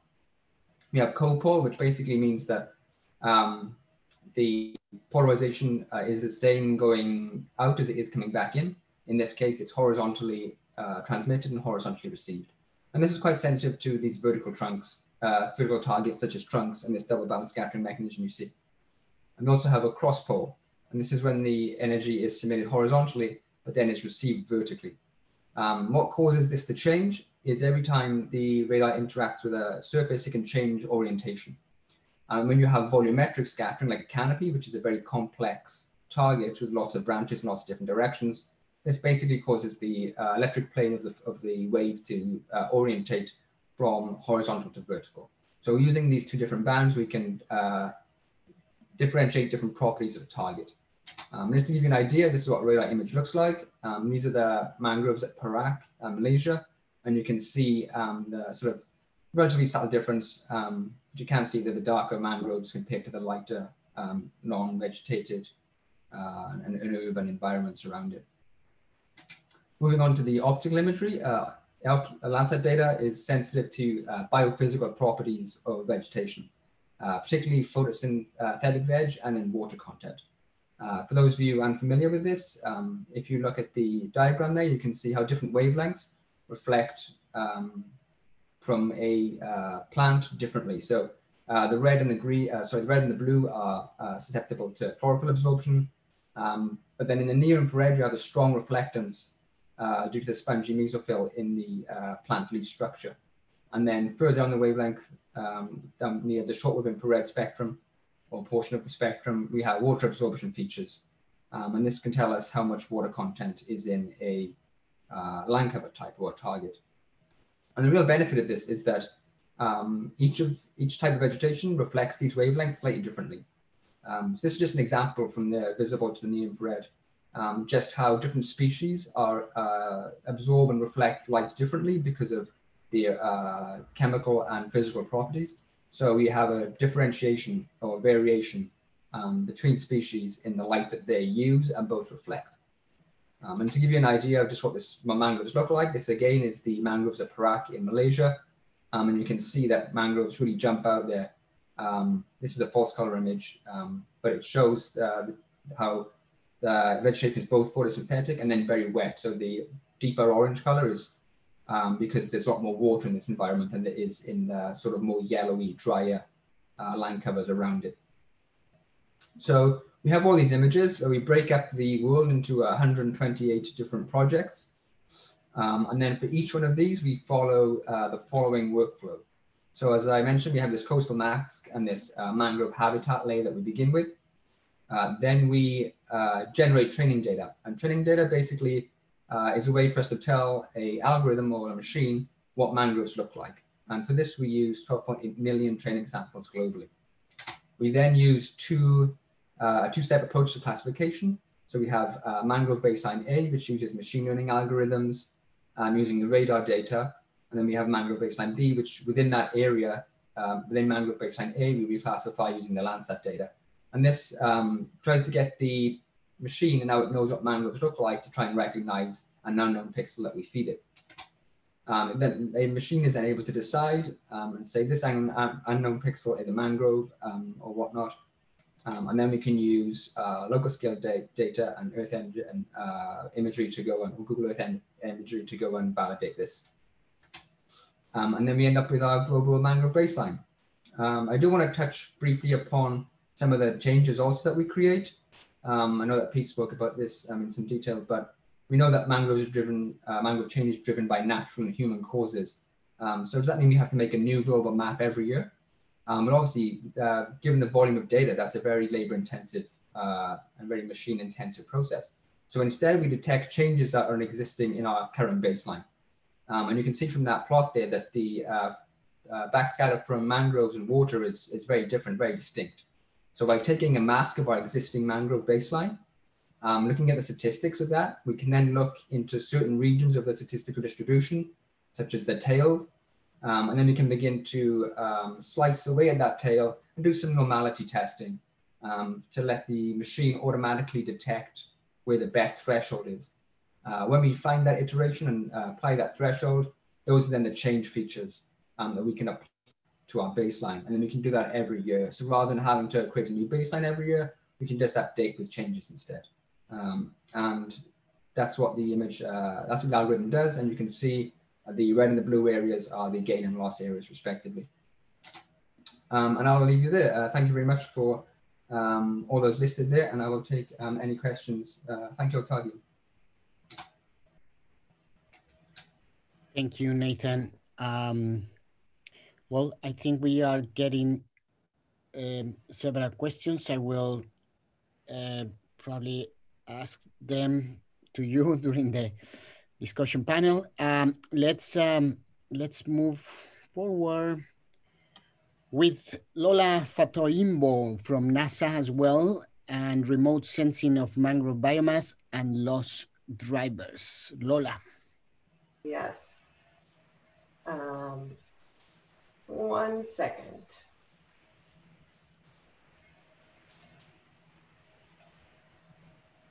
Working to share my screen.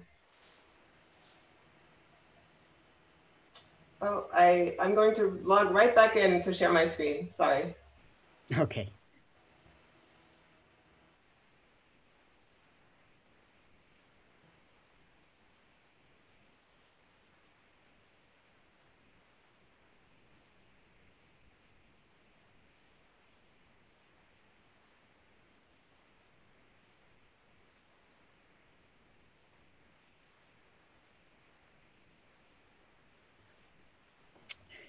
Maybe Astrid, is this a good time to have one of the polls? Yes, let's go ahead and do that. So let me launch one. Here we go.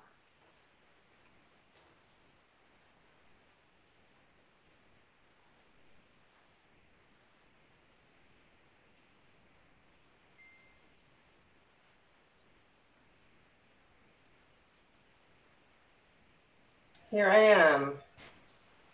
Can you see my screen? Yes, Lola, we're just having a poll. Then maybe a couple more seconds. Sounds good. Great.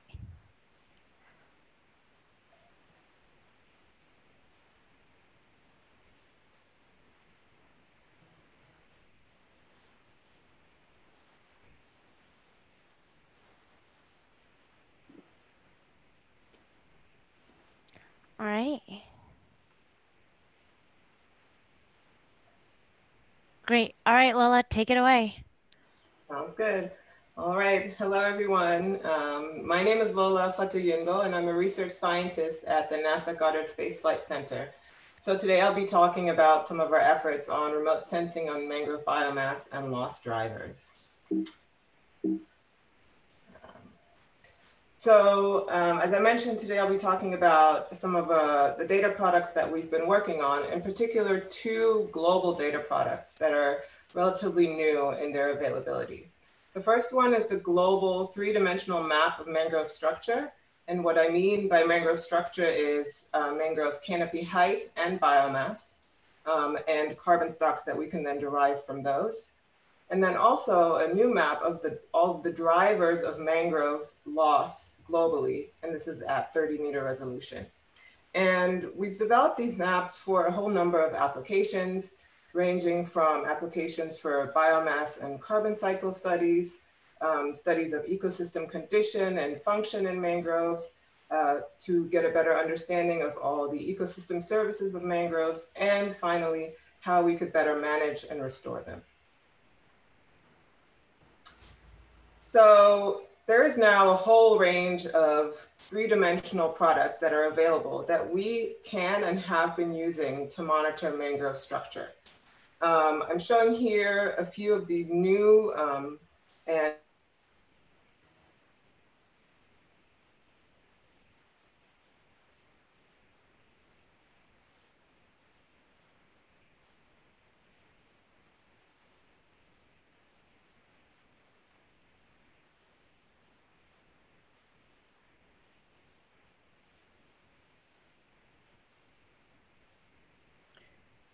Did we lose Lola?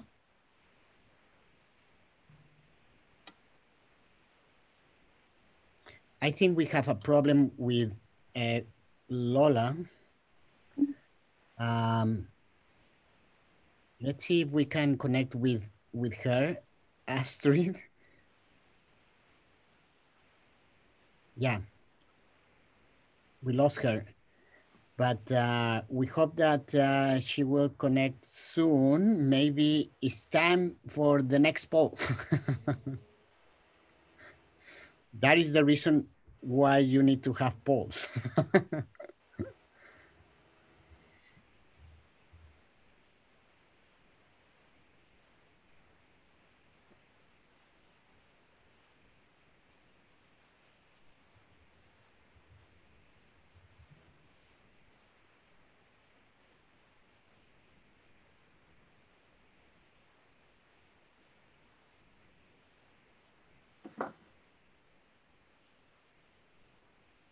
So Octavio, Lola's just having some technical problems with Yes. her machine. She'll be back with us as soon as possible. She just has to restart her laptop. Fantastic.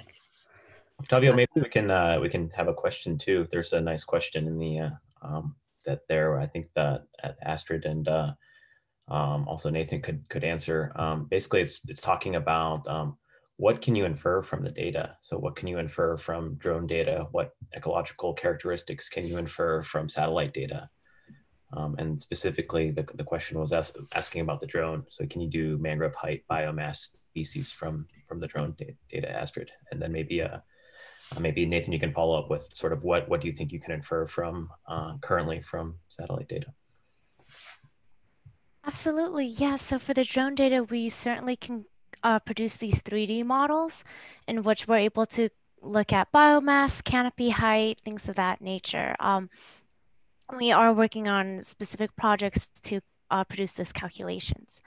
On the biodiversity end, looking at our imagery, because we're able to get such high resolution imagery, we are able in certain areas, at least, to look at mangrove species and be able to actually kind of look at the difference between the two based on their structural characteristics. So specifically, depending on the altitude that you're flying at, color, leaf shape, things of that nature.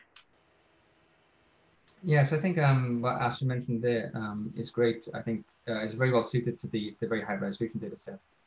With the sort of satellites that we use, obviously our resolution is much lower, and picking apart some of these detailed analysis can be much more difficult. That's not to say that it can't be done. The way in which we use the satellite data for the GNW map is very focused towards land cover mapping. So really looking at mangrove extent rather than necessarily looking at kind of biophysical or ecological attributes. To do so would probably require additional remote sensing data, satellite data. You can use the radar slightly differently, maybe use the optical data, maybe use other optical data that has a higher spectral resolution to pick out other biophysical properties. But the data we have can be used in some sense for proxies for certain ecological factors. So maybe looking particularly at like the leaf area index, and particularly changes to time. I'm looking at changes in water content. They can begin to pick out proxies, but really our satellite-based data is really focused towards land cover and extent mapping at this point. Lola, you are back. Yes, I'm back. Apologies, my computer had a technical issue, but I'm back and I can jump right in. Yes, and just to mention that my colleague from UCSD, Ryan Kastner, will continue helping us here. He will lead the discussion session. But yes, Lola, please. Okay. So as I mentioned in the slide previously, we have a whole suite of new data sets available that are used to estimate above ground, that we can use to estimate 3D structure in forests and particularly in mangroves. Here I'm going to focus on two data sets that we've been using. One is from the Shuttle Radar Topography Mission, the SRTM-DEM. It's often used all over the world to estimate topography, but actually it turns out that it works really well to measure canopy height in mangrove forests. Now, as Nathan mentioned in his talk before, when we're working with radar data, we have to make some adjustments to the data sets. In this case, when we're working with the canopy height data in particular, we have to calibrate the data so that it actually measures what we're trying to see, so that we can actually compare it with the types of measurements that we get either from an airborne instrument or maybe a drone canopy height model, or in this case with in situ measurements. So we've been working with an instrument called ISAT. This is the world's first spaceborne LiDAR instrument. And the advantage of LiDAR is that it's very accurate. So we get very accurate measurements of canopy height, but you only have samples. So you don't have wall-to-wall imaging. Whereas with a radar data set, such as the SRTM or Shuttle Radar Topography Mission data set, we get wall-to-wall coverage, but the accuracy is not as good as we would expect from LiDAR or field measurements.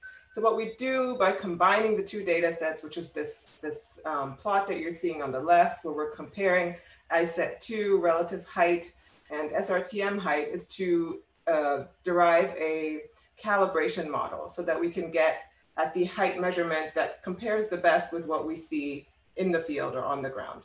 We also have to do the same with our biomass map. So once we have a canopy height map, we can then use that to actually derive biomass, because there's an allometric relationship between the height of the tree and its biomass. To do that, we have to do extensive field campaigns, which is what I'm showing here on the right, some cheerful people from a field campaign that we had in Central Africa. And what we then work on is deriving a biomass calibration model to get from height to biomass. And we do this on a global scale. So here is the map of global canopy height that I'm showing. Because mangroves are only such a small band on the coast, it looks a little bit coarser here than it actually is. These maps are actually at 30-meter resolutions globally. And what you're seeing here, the numbers, is all of the sites where we've collected field measurements. So what are our main results? We found that there is a huge range in canopy height in mangroves. They range up to 63 meters is the tallest mangrove that we found. These are stands that are both in Gabon and in Colombia. And so we were also really interested in better understanding, you know, what are the main drivers between, the main drivers that lead to these really tall trees or to this large range in canopy height that we see across the world. Because in reality, most trees are actually not, most mangrove trees are not 65 meters tall. Globally, the average is about 13 meters. And so when we compared our mangrove height and tried to relate it to some global environmental drivers that we had, we found that precipitation, so the amount of fresh water that mangroves get, the mean temperature, and then also the frequency of cyclones were the best predictors of mangrove height. And it also, because height is directly related to biomass, also of mangrove biomass. So in this plot at the bottom left, what you're seeing is the relationship between latitude, above ground biomass, and tropical cyclone frequency. And what you'll see is that in those central regions, those low latitudes where you have high temperatures, high rainfall, and low cyclone frequency, this is where you have the highest biomass globally. We also have, we've also generated estimates of total, per country estimates for all of these values, whether it's height or biomass or carbon stores. And you could find these in this paper that was published by Samard et al. Last year. But really the take home message here is that Indonesia really dominates the global biomass and carbon stocks, followed by the following 5 countries that have the largest area in biomass, in mangrove cover. Okay, so if you're interested, you can go and download this data set. It's available for free. If you're not an expert in remote sensing, or really what you're mostly interested in is visualizing the data and having the per country statistics, we've also developed an app for which you have the link here that you can go to and you can visualize the data. You can either visualize the canopy height map, the carbon stocks, or the above ground biomass as published in the paper. Now in a second, I would like to talk to you about a new data set that has just been published last week, which is the Global Mangrove Loss Drivers.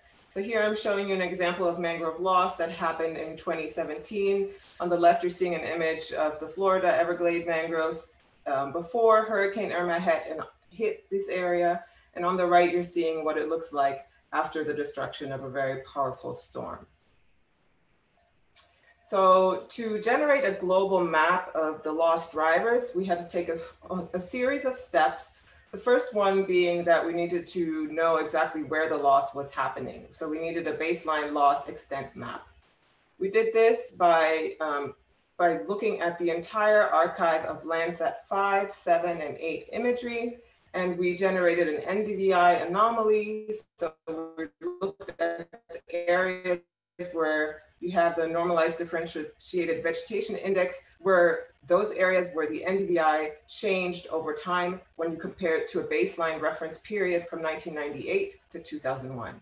And when comparing these areas, we were able to detect those regions where there were mangroves before and that had been lost between 2000 and 2016.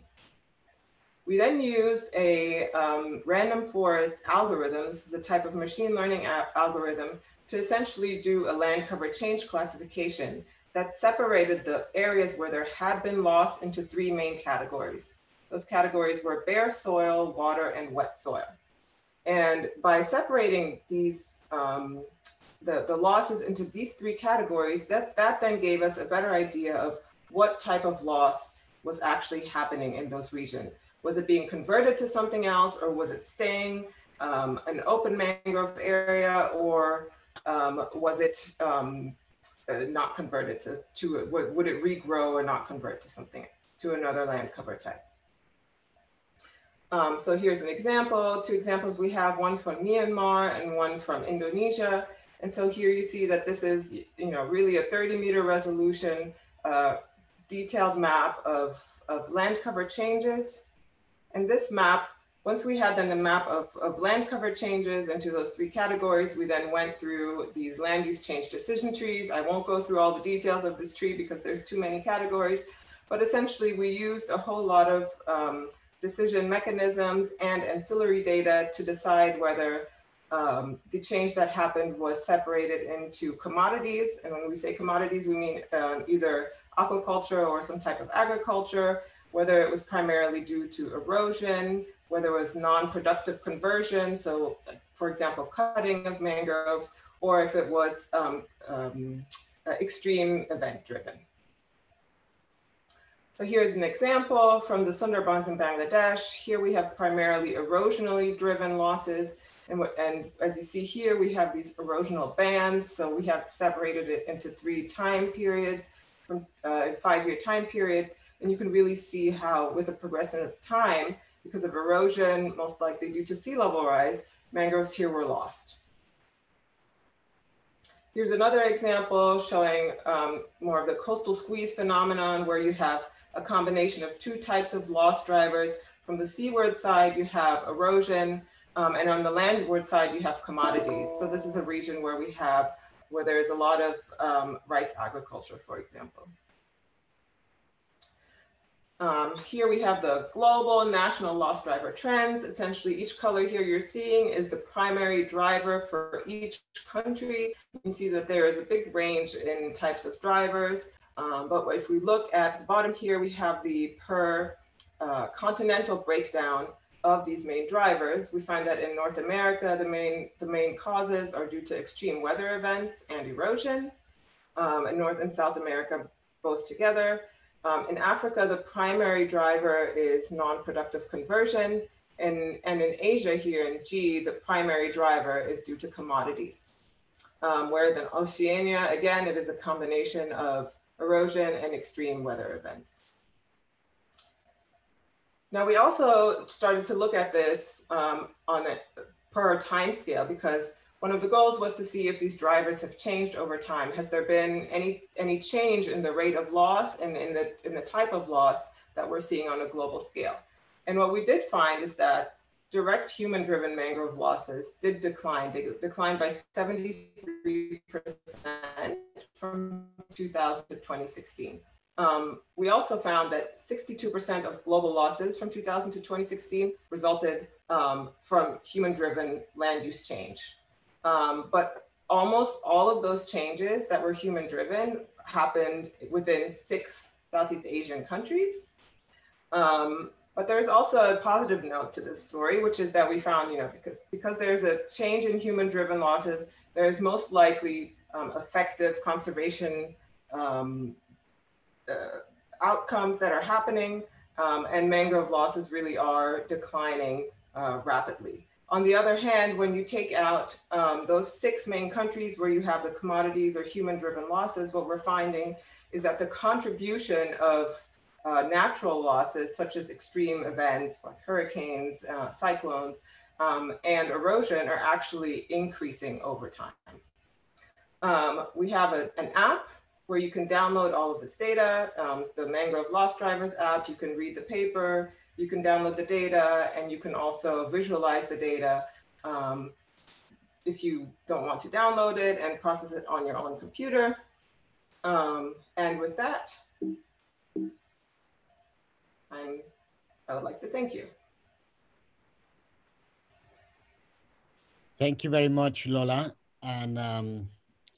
And we will move forward for the next presentation. And after that, probably we will have the last poll. The next presentation is Caleb Robinson from Microsoft Multi-Resolution Algorithms. Caleb. Hi, can you hear me and see my presentation?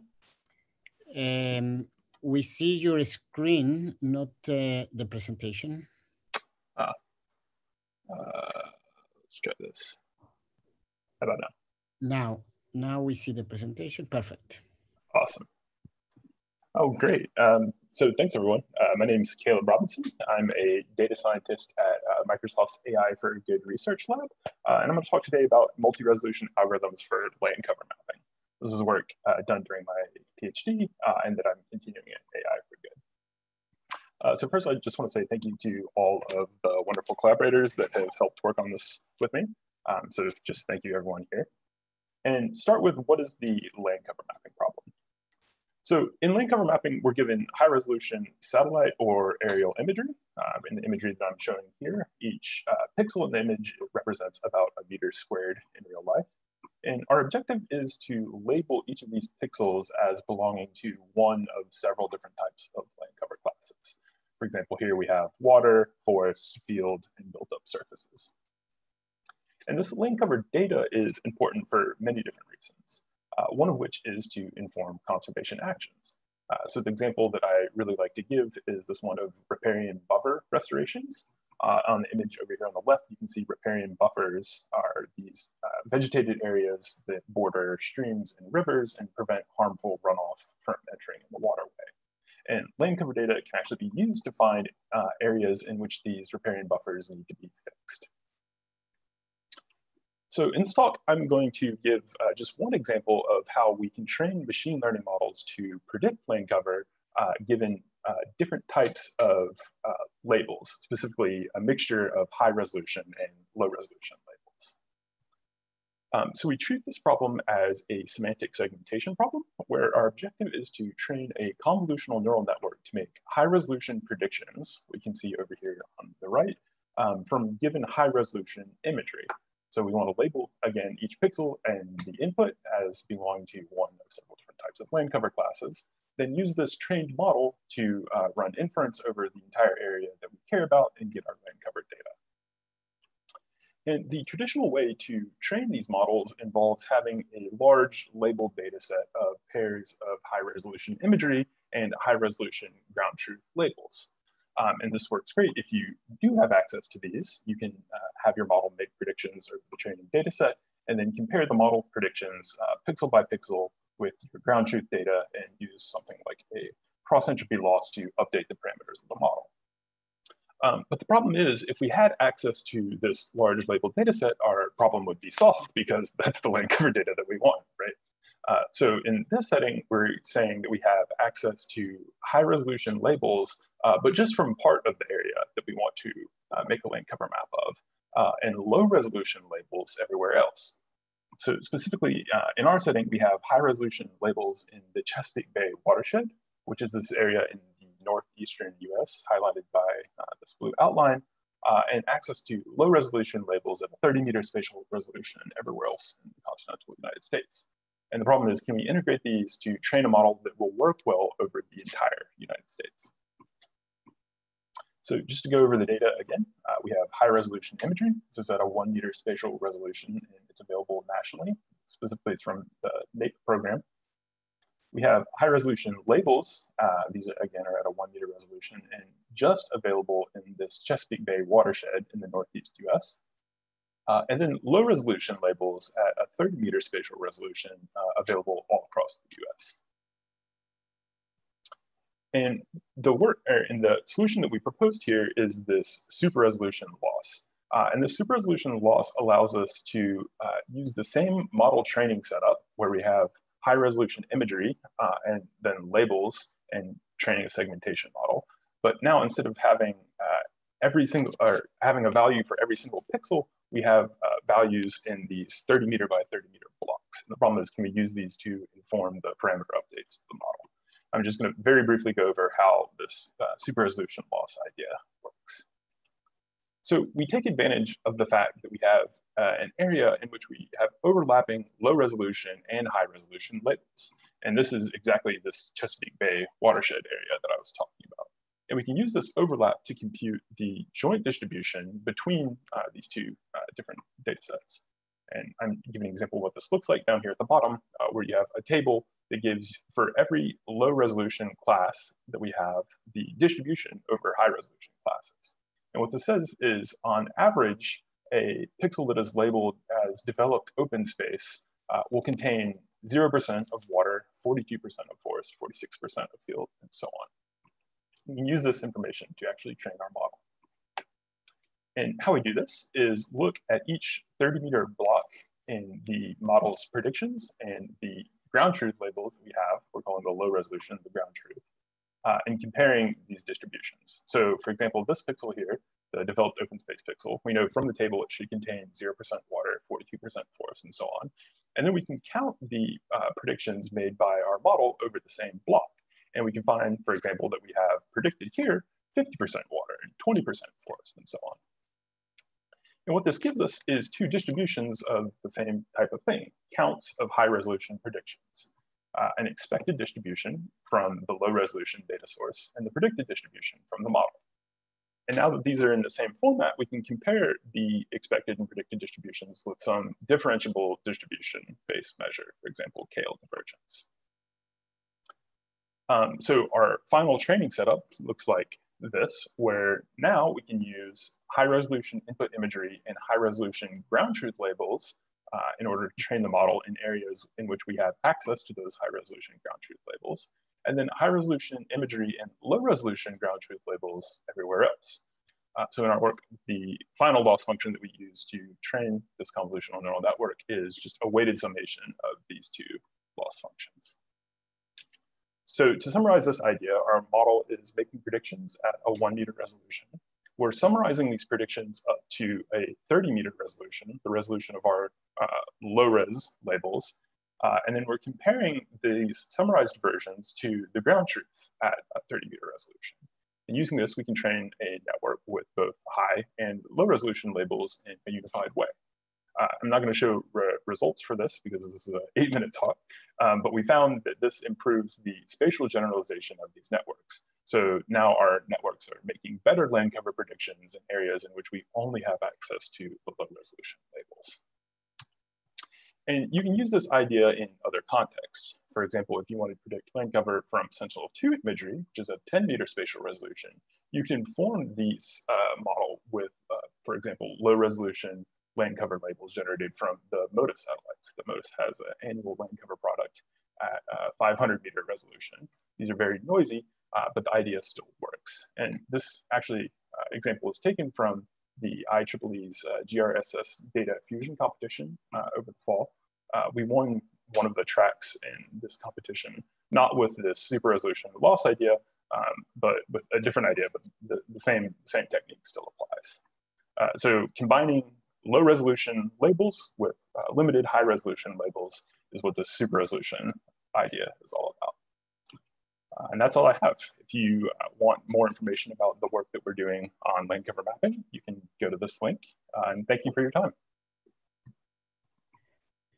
Thank you very much, Caleb. And I think, do we have a final poll, or we already asked? This is the final one. Perfect. So while you start answering the question, I will introduce our next and final panelist. So Sarah Prochner from UNEP, WCMC, Global Ocean Observing Systems. And she will tell us about the mangrove monitoring in the context of the UN Ocean Decade. Let's wait a few seconds, Sarah, to finish the poll. And I think after this presentation, my colleague Ryan Kastner will start helping us leading the discussion panel. But this has been a very, very interesting, a lot of very interesting presentations. And so let's start with you, Sarah. Thank you, Octavio. Thanks for all the really interesting presentations so far on the ins and outs of mangrove monitoring. And now, as the final presentation, I just want to set it in the context of international agreements and the UN Ocean Decade. So mangroves really are at the heart of many different international agreements, as you can see here. And this is because they contribute lots to society, but also biodiversity, of course, and our fight against climate change. So while all of these agreements incorporate mangroves in some way, they are quite different from each other, but there are also synergies across. However, one of the difficulties that currently is faced by policymakers is the lack of agreement within the scientific community and the lack of statistics and simple data to measure progress towards these agreements. Fundamental statistics for use against these need to be agreed, but the data and statistics that feed into the indicators that are used to measure targets, that are used to measure progress towards these agreements are often unclear and not harmonized. There are hundreds of long-term programs measuring data out there that could contribute to these, but they're often not globally coordinated, and the metadata and raw data may often be hard to find.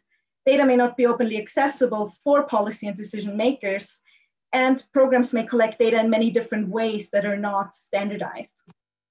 Therefore, there's a need for coordination and collaboration to ensure that raw data can be translated to the knowledge and the indicators needed to address those reporting requirements. Collaboration and the Global Mangrove Watch, which we heard a lot about in the earlier presentations, which is a great project and very impressive. And these definitely are opportunities to generate consistent indicators and stats related to mangroves. And generating this core data will help produce indicators for many of these targets. Global Mangrove Watch is actually being proposed as an indicator for the post-2020 strategic agenda on the conventional biological diversity. However, as I said earlier, member states are frustrated with the wide range of data and statistics out there. What they often want is a one-stop shop, so to speak, of data that is reliable and that can bring us a direct avenue from the data to the policy. Therefore, at the most recent United Nations Environment Assembly in 2019, the member states of the UN called for greater cooperation of mapping and evaluating of mangrove ecosystems. This resolution on the sustainable management for global health of mangroves is really leverage for more studies, more national level approval, and the verification of maps and data sets. By working together, there's an opportunity to present a unified scientific voice regarding mangroves, which is something decision makers are really desperate for. In addition, there's a need to go beyond just the distribution of mangroves and just the extent of it and provide reliable evidence that can be used for indicators relating to the change and the implications for people and biodiversity. So all the presentations we heard about earlier and also the Global Mangrove Watch is a great opportunity to provide these additional data sets and additional information that go beyond just the extent and really tell us the so what. The blue carbon on climate change, the drivers of deforestation, what can we do? But anyway, there is a need for more detailed and localized information about the local context to really make these decisions on the ground and in the area and to see the so what of mangroves for nature and people. Therefore, the Global Ocean Observing System has looked into in situ programs, since they're important also for validating remotely sensed data sets. We looked at those to understand which programs exist and what is needed to integrate the data further. We've been looking to understand the long-term mangrove observing that is currently happening in the world. And out of the 346 active long-term observing programs found, 15 conducted in situ sampling of mangroves. Out of those, all of those use best practices actually, but we do need to work towards basic and a complementary set of practices that can be used across local studies so that they can be aggregated globally and also acknowledged globally and used for global agreements and decision-making processes. 70% of those 15 observing programs sampled yearly or more frequently, which is great to see the short-term and quick changes that we talked about earlier in other presentations. And half of those, but only half of those, have openly accessible data. Out of those that do not have openly accessible data, most are working towards it, but often the reason that they could not make it openly accessible is insufficient funding. So what we need is a globally coordinated and sustained measurements to meet the quantitative needs of these various international agreements I was speaking about earlier. But the landscape of biological data globally is still relatively fragmented. As such, collaboration requires coordinating frameworks. And on this slide, I'm showing the essential ocean variables and the essential biodiversity variables, which can really act as a framework and as a connecting piece between the biodiversity observations, be that through in situ studies, satellite imagery studies, drones, and all of those that are very important, but that need to be kind of brought together to feed into the indicators so that we can measure international reporting and assessments. UVs are therefore best understood as the level of integration between the primary observations and the primary data sets and the indicators of biodiversity change on the other side for any given area. Ideally, these long-term observations that we talked about earlier should be coordinated across regions to understand the larger scale and the national and regional changes in biodiversity over time. We may be able to make mangrove data better findable and interoperable and also accessible for policymakers and for decision makers by ensuring that the mangrove observing communities use best practices that are standardized and data and metadata standards that are of a high quality, and also by accessing more open data to facilitate the reporting of international agreements. So here you can see how mangroves are one of the core EOVs, and they feed into all these other habitats that are equally important. But those EOVs usually go beyond just the extent and the distribution of mangroves and look more also on species composition, biomass, density, and all these other very important variables. And the UN Decade of Ocean Science for Sustainable Development kind of aims to bring all of this together. The Ocean Decade can provide an opportunity for scientists, researchers, policymakers, and all other stakeholders to come together and really collaborate in their data management. Sustainable management needs to be underpinned by sustainable science, and understanding what is happening, where it is happening, and at which pace is important for ocean management. And just to wrap up, a few take-home messages. Mangroves are really at the heart of international agreements, and they need to be preserved for all the great benefits we gain from them. But there is no one perfect data set that can meet all our needs. Coordination is key to achieve the ambitions of the UN Ocean Decade, and is key for policymakers to have easily accessible statistics that they can use for their reporting requirements. So everyone has a role to play, whether it's in situ, aerial, satellite imagery. All these different ways of gaining mangrove data are important to be aggregated together and give us a more fuller picture of reality. So open data, best practices, and metadata standards, such as those from the EOVs, can really support robust indicators. Thank you.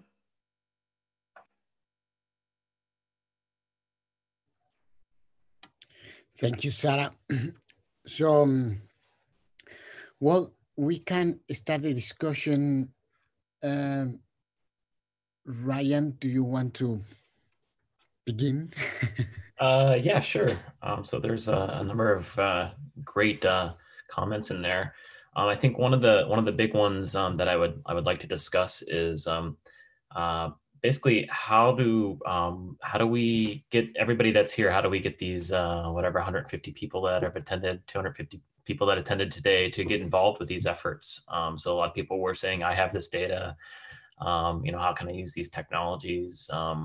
Things like that. So I think that's a big outcome of today should be how do we get everybody involved, and how do we get everybody moving forward in the same kind of on the same ship to save everything. So if anybody has any thoughts, I think that's a big question, but I think that's an important one that maybe everybody can address. I think initially those with field data, as was mentioned in this morning's session, to reach out to people like the Global Mangrove Watch. I know that they're very keen to assimilate as much data as possible into their own verification methods. and I know that they will gladly take any local scale field data or maps that anyone has to help improve the kind of global scale products. And maybe also on to the point more of how do we get local people to gather good data and collect good data and maybe validate data for us? Yeah, that's a potentially more challenging question, but I think there are some great initiatives out there, some great resources for doing some really great local field campaigns. I know that there are certain organizations like Sevilla who do outreach and learning sessions for different like local scale projects. So help people to use remote sensing data themselves. And then I'm sure there are similar initiatives that help people get into the field and really kind of get that science quality data that we need. Astrid, I know you have a lot of experience with this. Do you have any Yeah, building on this, I think kind of like how Nathan mentioned how we have Global Mangrove Watch, Global Mangrove Alliance. A lot of the projects that we have there, we're working on creating almost like a clearinghouse of methodologies as well. And so I would say, at least on a small, very local scale, right? It's really important to be able to kind of connect with the people who are actually on the ground and who are doing this work. And that can take a lot of different shapes and a lot of different forms. But if anything, that's something that we've learned out in Mexico, is to really work closely with the government and the folks there who are, who need this data and are handling this data to make management decisions and to establish channels where we can build capacity, where we can ask what their needs are and be able to address them. And I think, Lola, do you want to contribute something? Sure, I just wanted to follow on what both Nathan and Astrid have said, is because, we have some people who are more on the side where they're really interacting with people on the ground, and then some of us are really more focused on, developing these products.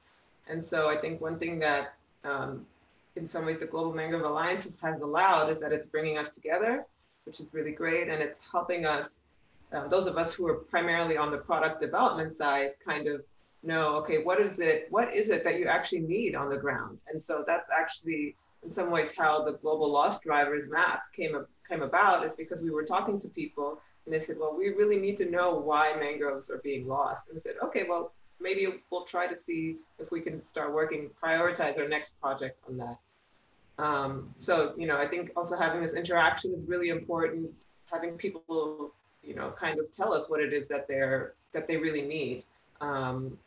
And then, I'm always a proponent of open science. I think it's really important, which is why I tried to show some of the apps that we did and some of the, try to share links, is that it's really important to share your data sets when they're produced, when they're published. They get lost in maybe a scientific publication. For us, it's great, it's interesting, but when you're on the ground, you're not reading those publications. You really want to know where to get the data. So I think making those linkages, people continuing to remind us, this is what we need and where can we get what you've already done. Those are really things that are very important. And I think that that's one of the strengths that having this alliance is doing, is that it's combining the scientific side and then the people who are on the ground together. And Caleb, do you have any thoughts on how large companies like Microsoft and Google's and Facebook's and things like that can help out in these efforts? Yeah, good question.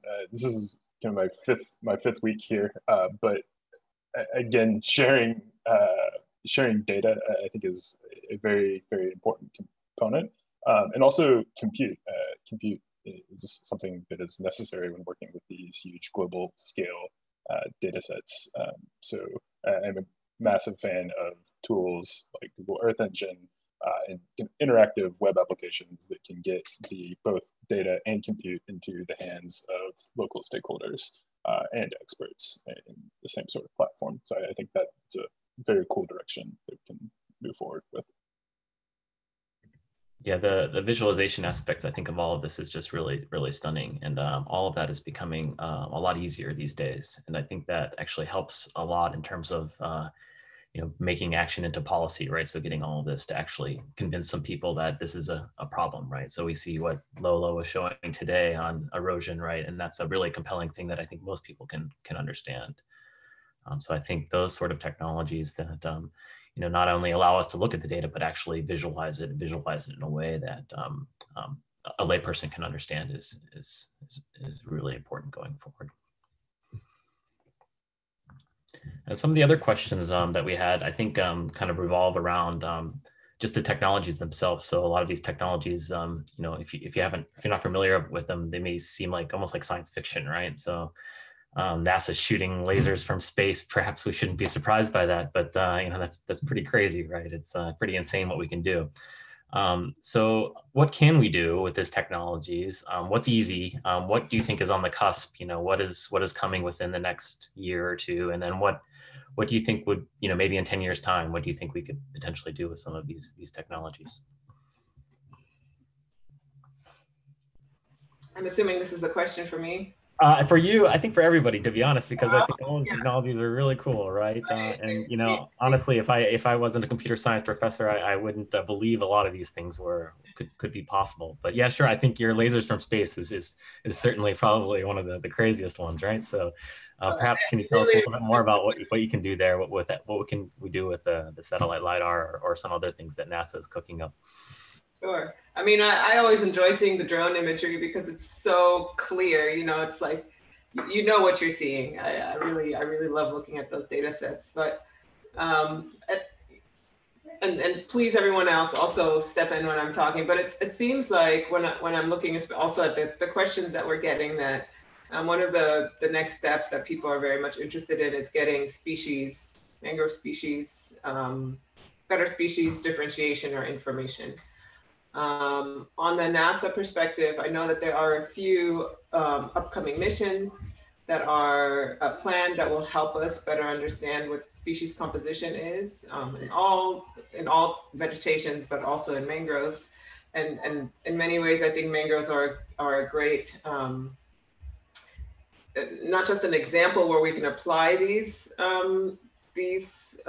technologies, but it's just been shown that because they are relatively simple organisms in terms of species composition and their location is always in a coastal area, this has allowed us to really advance mangrove remote sensing science, I think in some ways more than many other types of terrestrial or aquatic remote sensing science. So to me, I think being able to better differentiate between species composition is one of the next steps on the mangrove mapping side.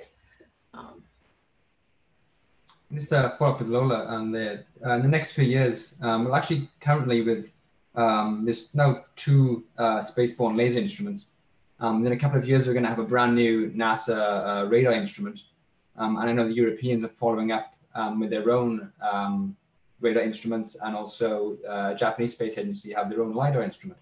So in the next sort of decade, we're going to have a massive increase in the amount of volume of data that we're going to get from space.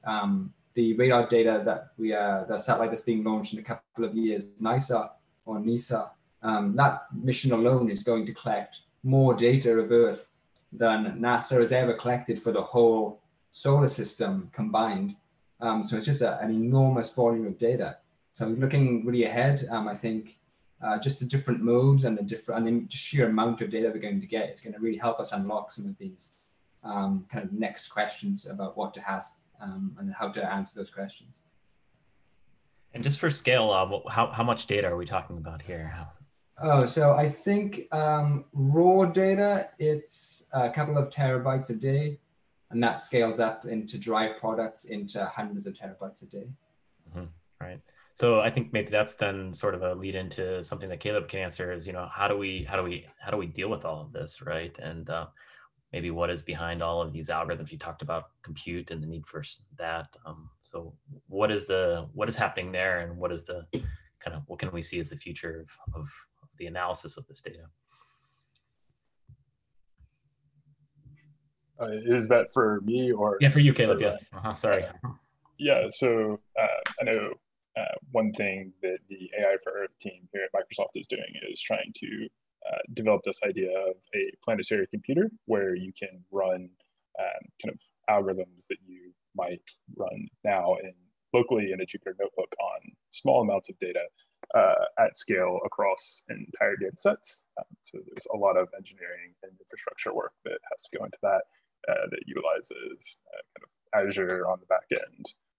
I know with Google Earth Engine, obviously you can run these giant computations, but having it in JavaScript or Python form is very useful as well. So to kind of summarize, developing algorithms with this scale in mind is necessary, and having the platforms from these large companies to run it over many, many terabytes without having to develop the knowledge of the parallel programming that you would need to do this by yourself is very important. And also from NASA side too, it would be great.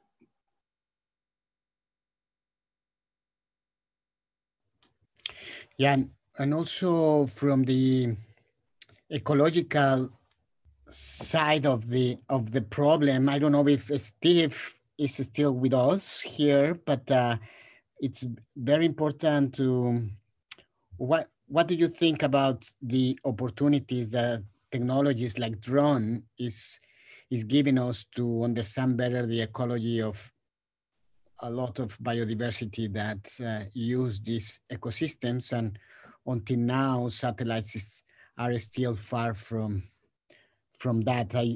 You mentioned that the small patches are not part of these databases, but they are very, very important for the connectivity of many species. Yeah, so I think it's a matter of coordinating at the local scale, because drones, have their niche. We need to be monitoring mangroves at multiple scales, and drones provide, detailed analysis of a small area. And it's a simple approach where you can train, this can be crowdsourced, and it's a fairly easy approach to collect a lot of detailed data. And you're able to get the data that you need. It's personal remote sensing where you can do it on a regular interval and you can detect changes. And that's really what these smaller islands need to be able to check on a regular basis. And you can get the biophysical information, combining the point clouds that you can generate with the field data. Just a real powerful tool at that scale. And I think it's important that we develop a hierarchy of information flow. So we have regional coordinators that can communicate with national coordinators. And I know we've talked about this with the Global Mangrove Alliance, to be able to allow this data to flow up and down, collected at these different scales. I think that's an important part going into the future.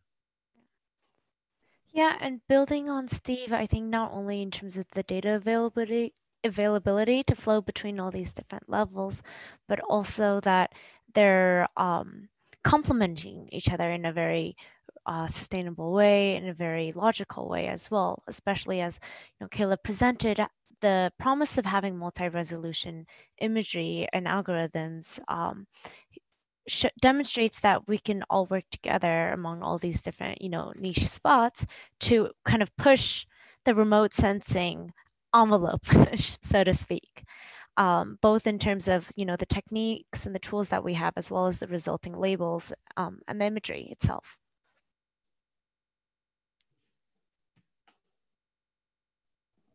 How do you envision, for all of you, how do you envision the monitoring programs, mangrove monitoring programs in the future? How do you think we can establish better collaboration and coordination between all of these groups and the data transparency, data sharing with all this information?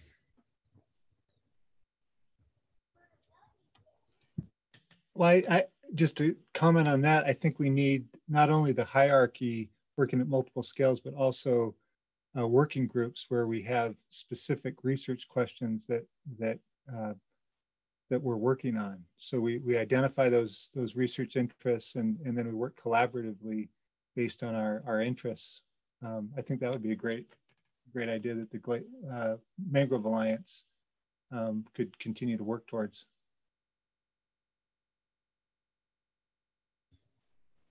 Any other one? Lola. Oh, no, I was just going to say I agree with what Steve was saying, you know, continuing to work together. As I mentioned before, also is to, you know, try to have that interaction or that discussion between the, you know, the remote sensing science group and the applications users. I think it'll just be it's a continued effort and a continuous effort and a continuous interaction and conversations that need to happen on those sides. If I could jump in, one thing that I would love to see would be a kind of place where ground truth validation points for all kinds of different remote sensing projects could be collected and organized together. So if you do have an algorithm that combines kind of data from multiple resolutions or a new idea, you can test it quickly against sort of a large number of known ground truth points instead of having interpreted imagery as a validation step. I think that would really, really help everyone speed up. Well, we are reaching the time. I think some people were asking if the results of the polls can be shared. Do we present the results or? I do believe we presented them, but I can here for the last one, I can reshare them. Okay, so and this is one of the most important things. Yes, accessing high resolution imagery is one of the limitations. Well, I just have one last question, and I don't know, Ryan, if you have more questions, but especially for Sarah, how this information, all this technical information that is generated by all these fantastic groups doing great research can really incorporate it to decision making, especially or in particular, for example, the right now the NDCs for countries, the non-determinant contribution of each countries, they are very vague, and many countries or the governments of many countries justify this emptiness in these kind of documents because in theory there is no information. But as we are seeing, there is a lot of information, and actually it's available for many of these governments. So how we can really connect all this information with public policy instruments like the NDCs? So I guess there's a distinction between whether that's on the global level, whether it's the nationally determined contributions, the NDCs. And for the national level, there should be also collaboration, of course, within the country of these in situ monitoring programs, whether they communicate within just that country, or of course, global data sets can be used. Like the Global Mangrove Watch is a great opportunity now. It might not be 100% accurate for a very local level, for very local decision making, but on a national level, that would be a great opportunity. And if biomass is going to be incorporated there, that is definitely a good information source for governments. And to link that up is, of course, quite a task. But there are ways such as the UN Biodiversity Lab that was helping countries in their efforts of the 6 national reports for the Convention on Biological Diversity. And there are other efforts to always connect decision makers with the data and the science. But as I said earlier, it's a challenge, and a lot needs to happen for people to link up and for people to communicate and talk to each other, really.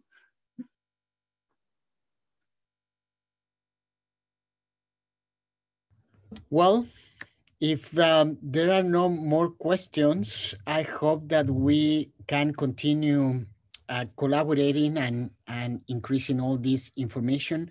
I think, Astrid, are we gonna send an email with the results of all these 2 webinars? And I think also these videos will be available for after this presentation. Could you tell us something about this? Yes, absolutely. So both session 1 and session 2 are recorded. They'll be available online shortly.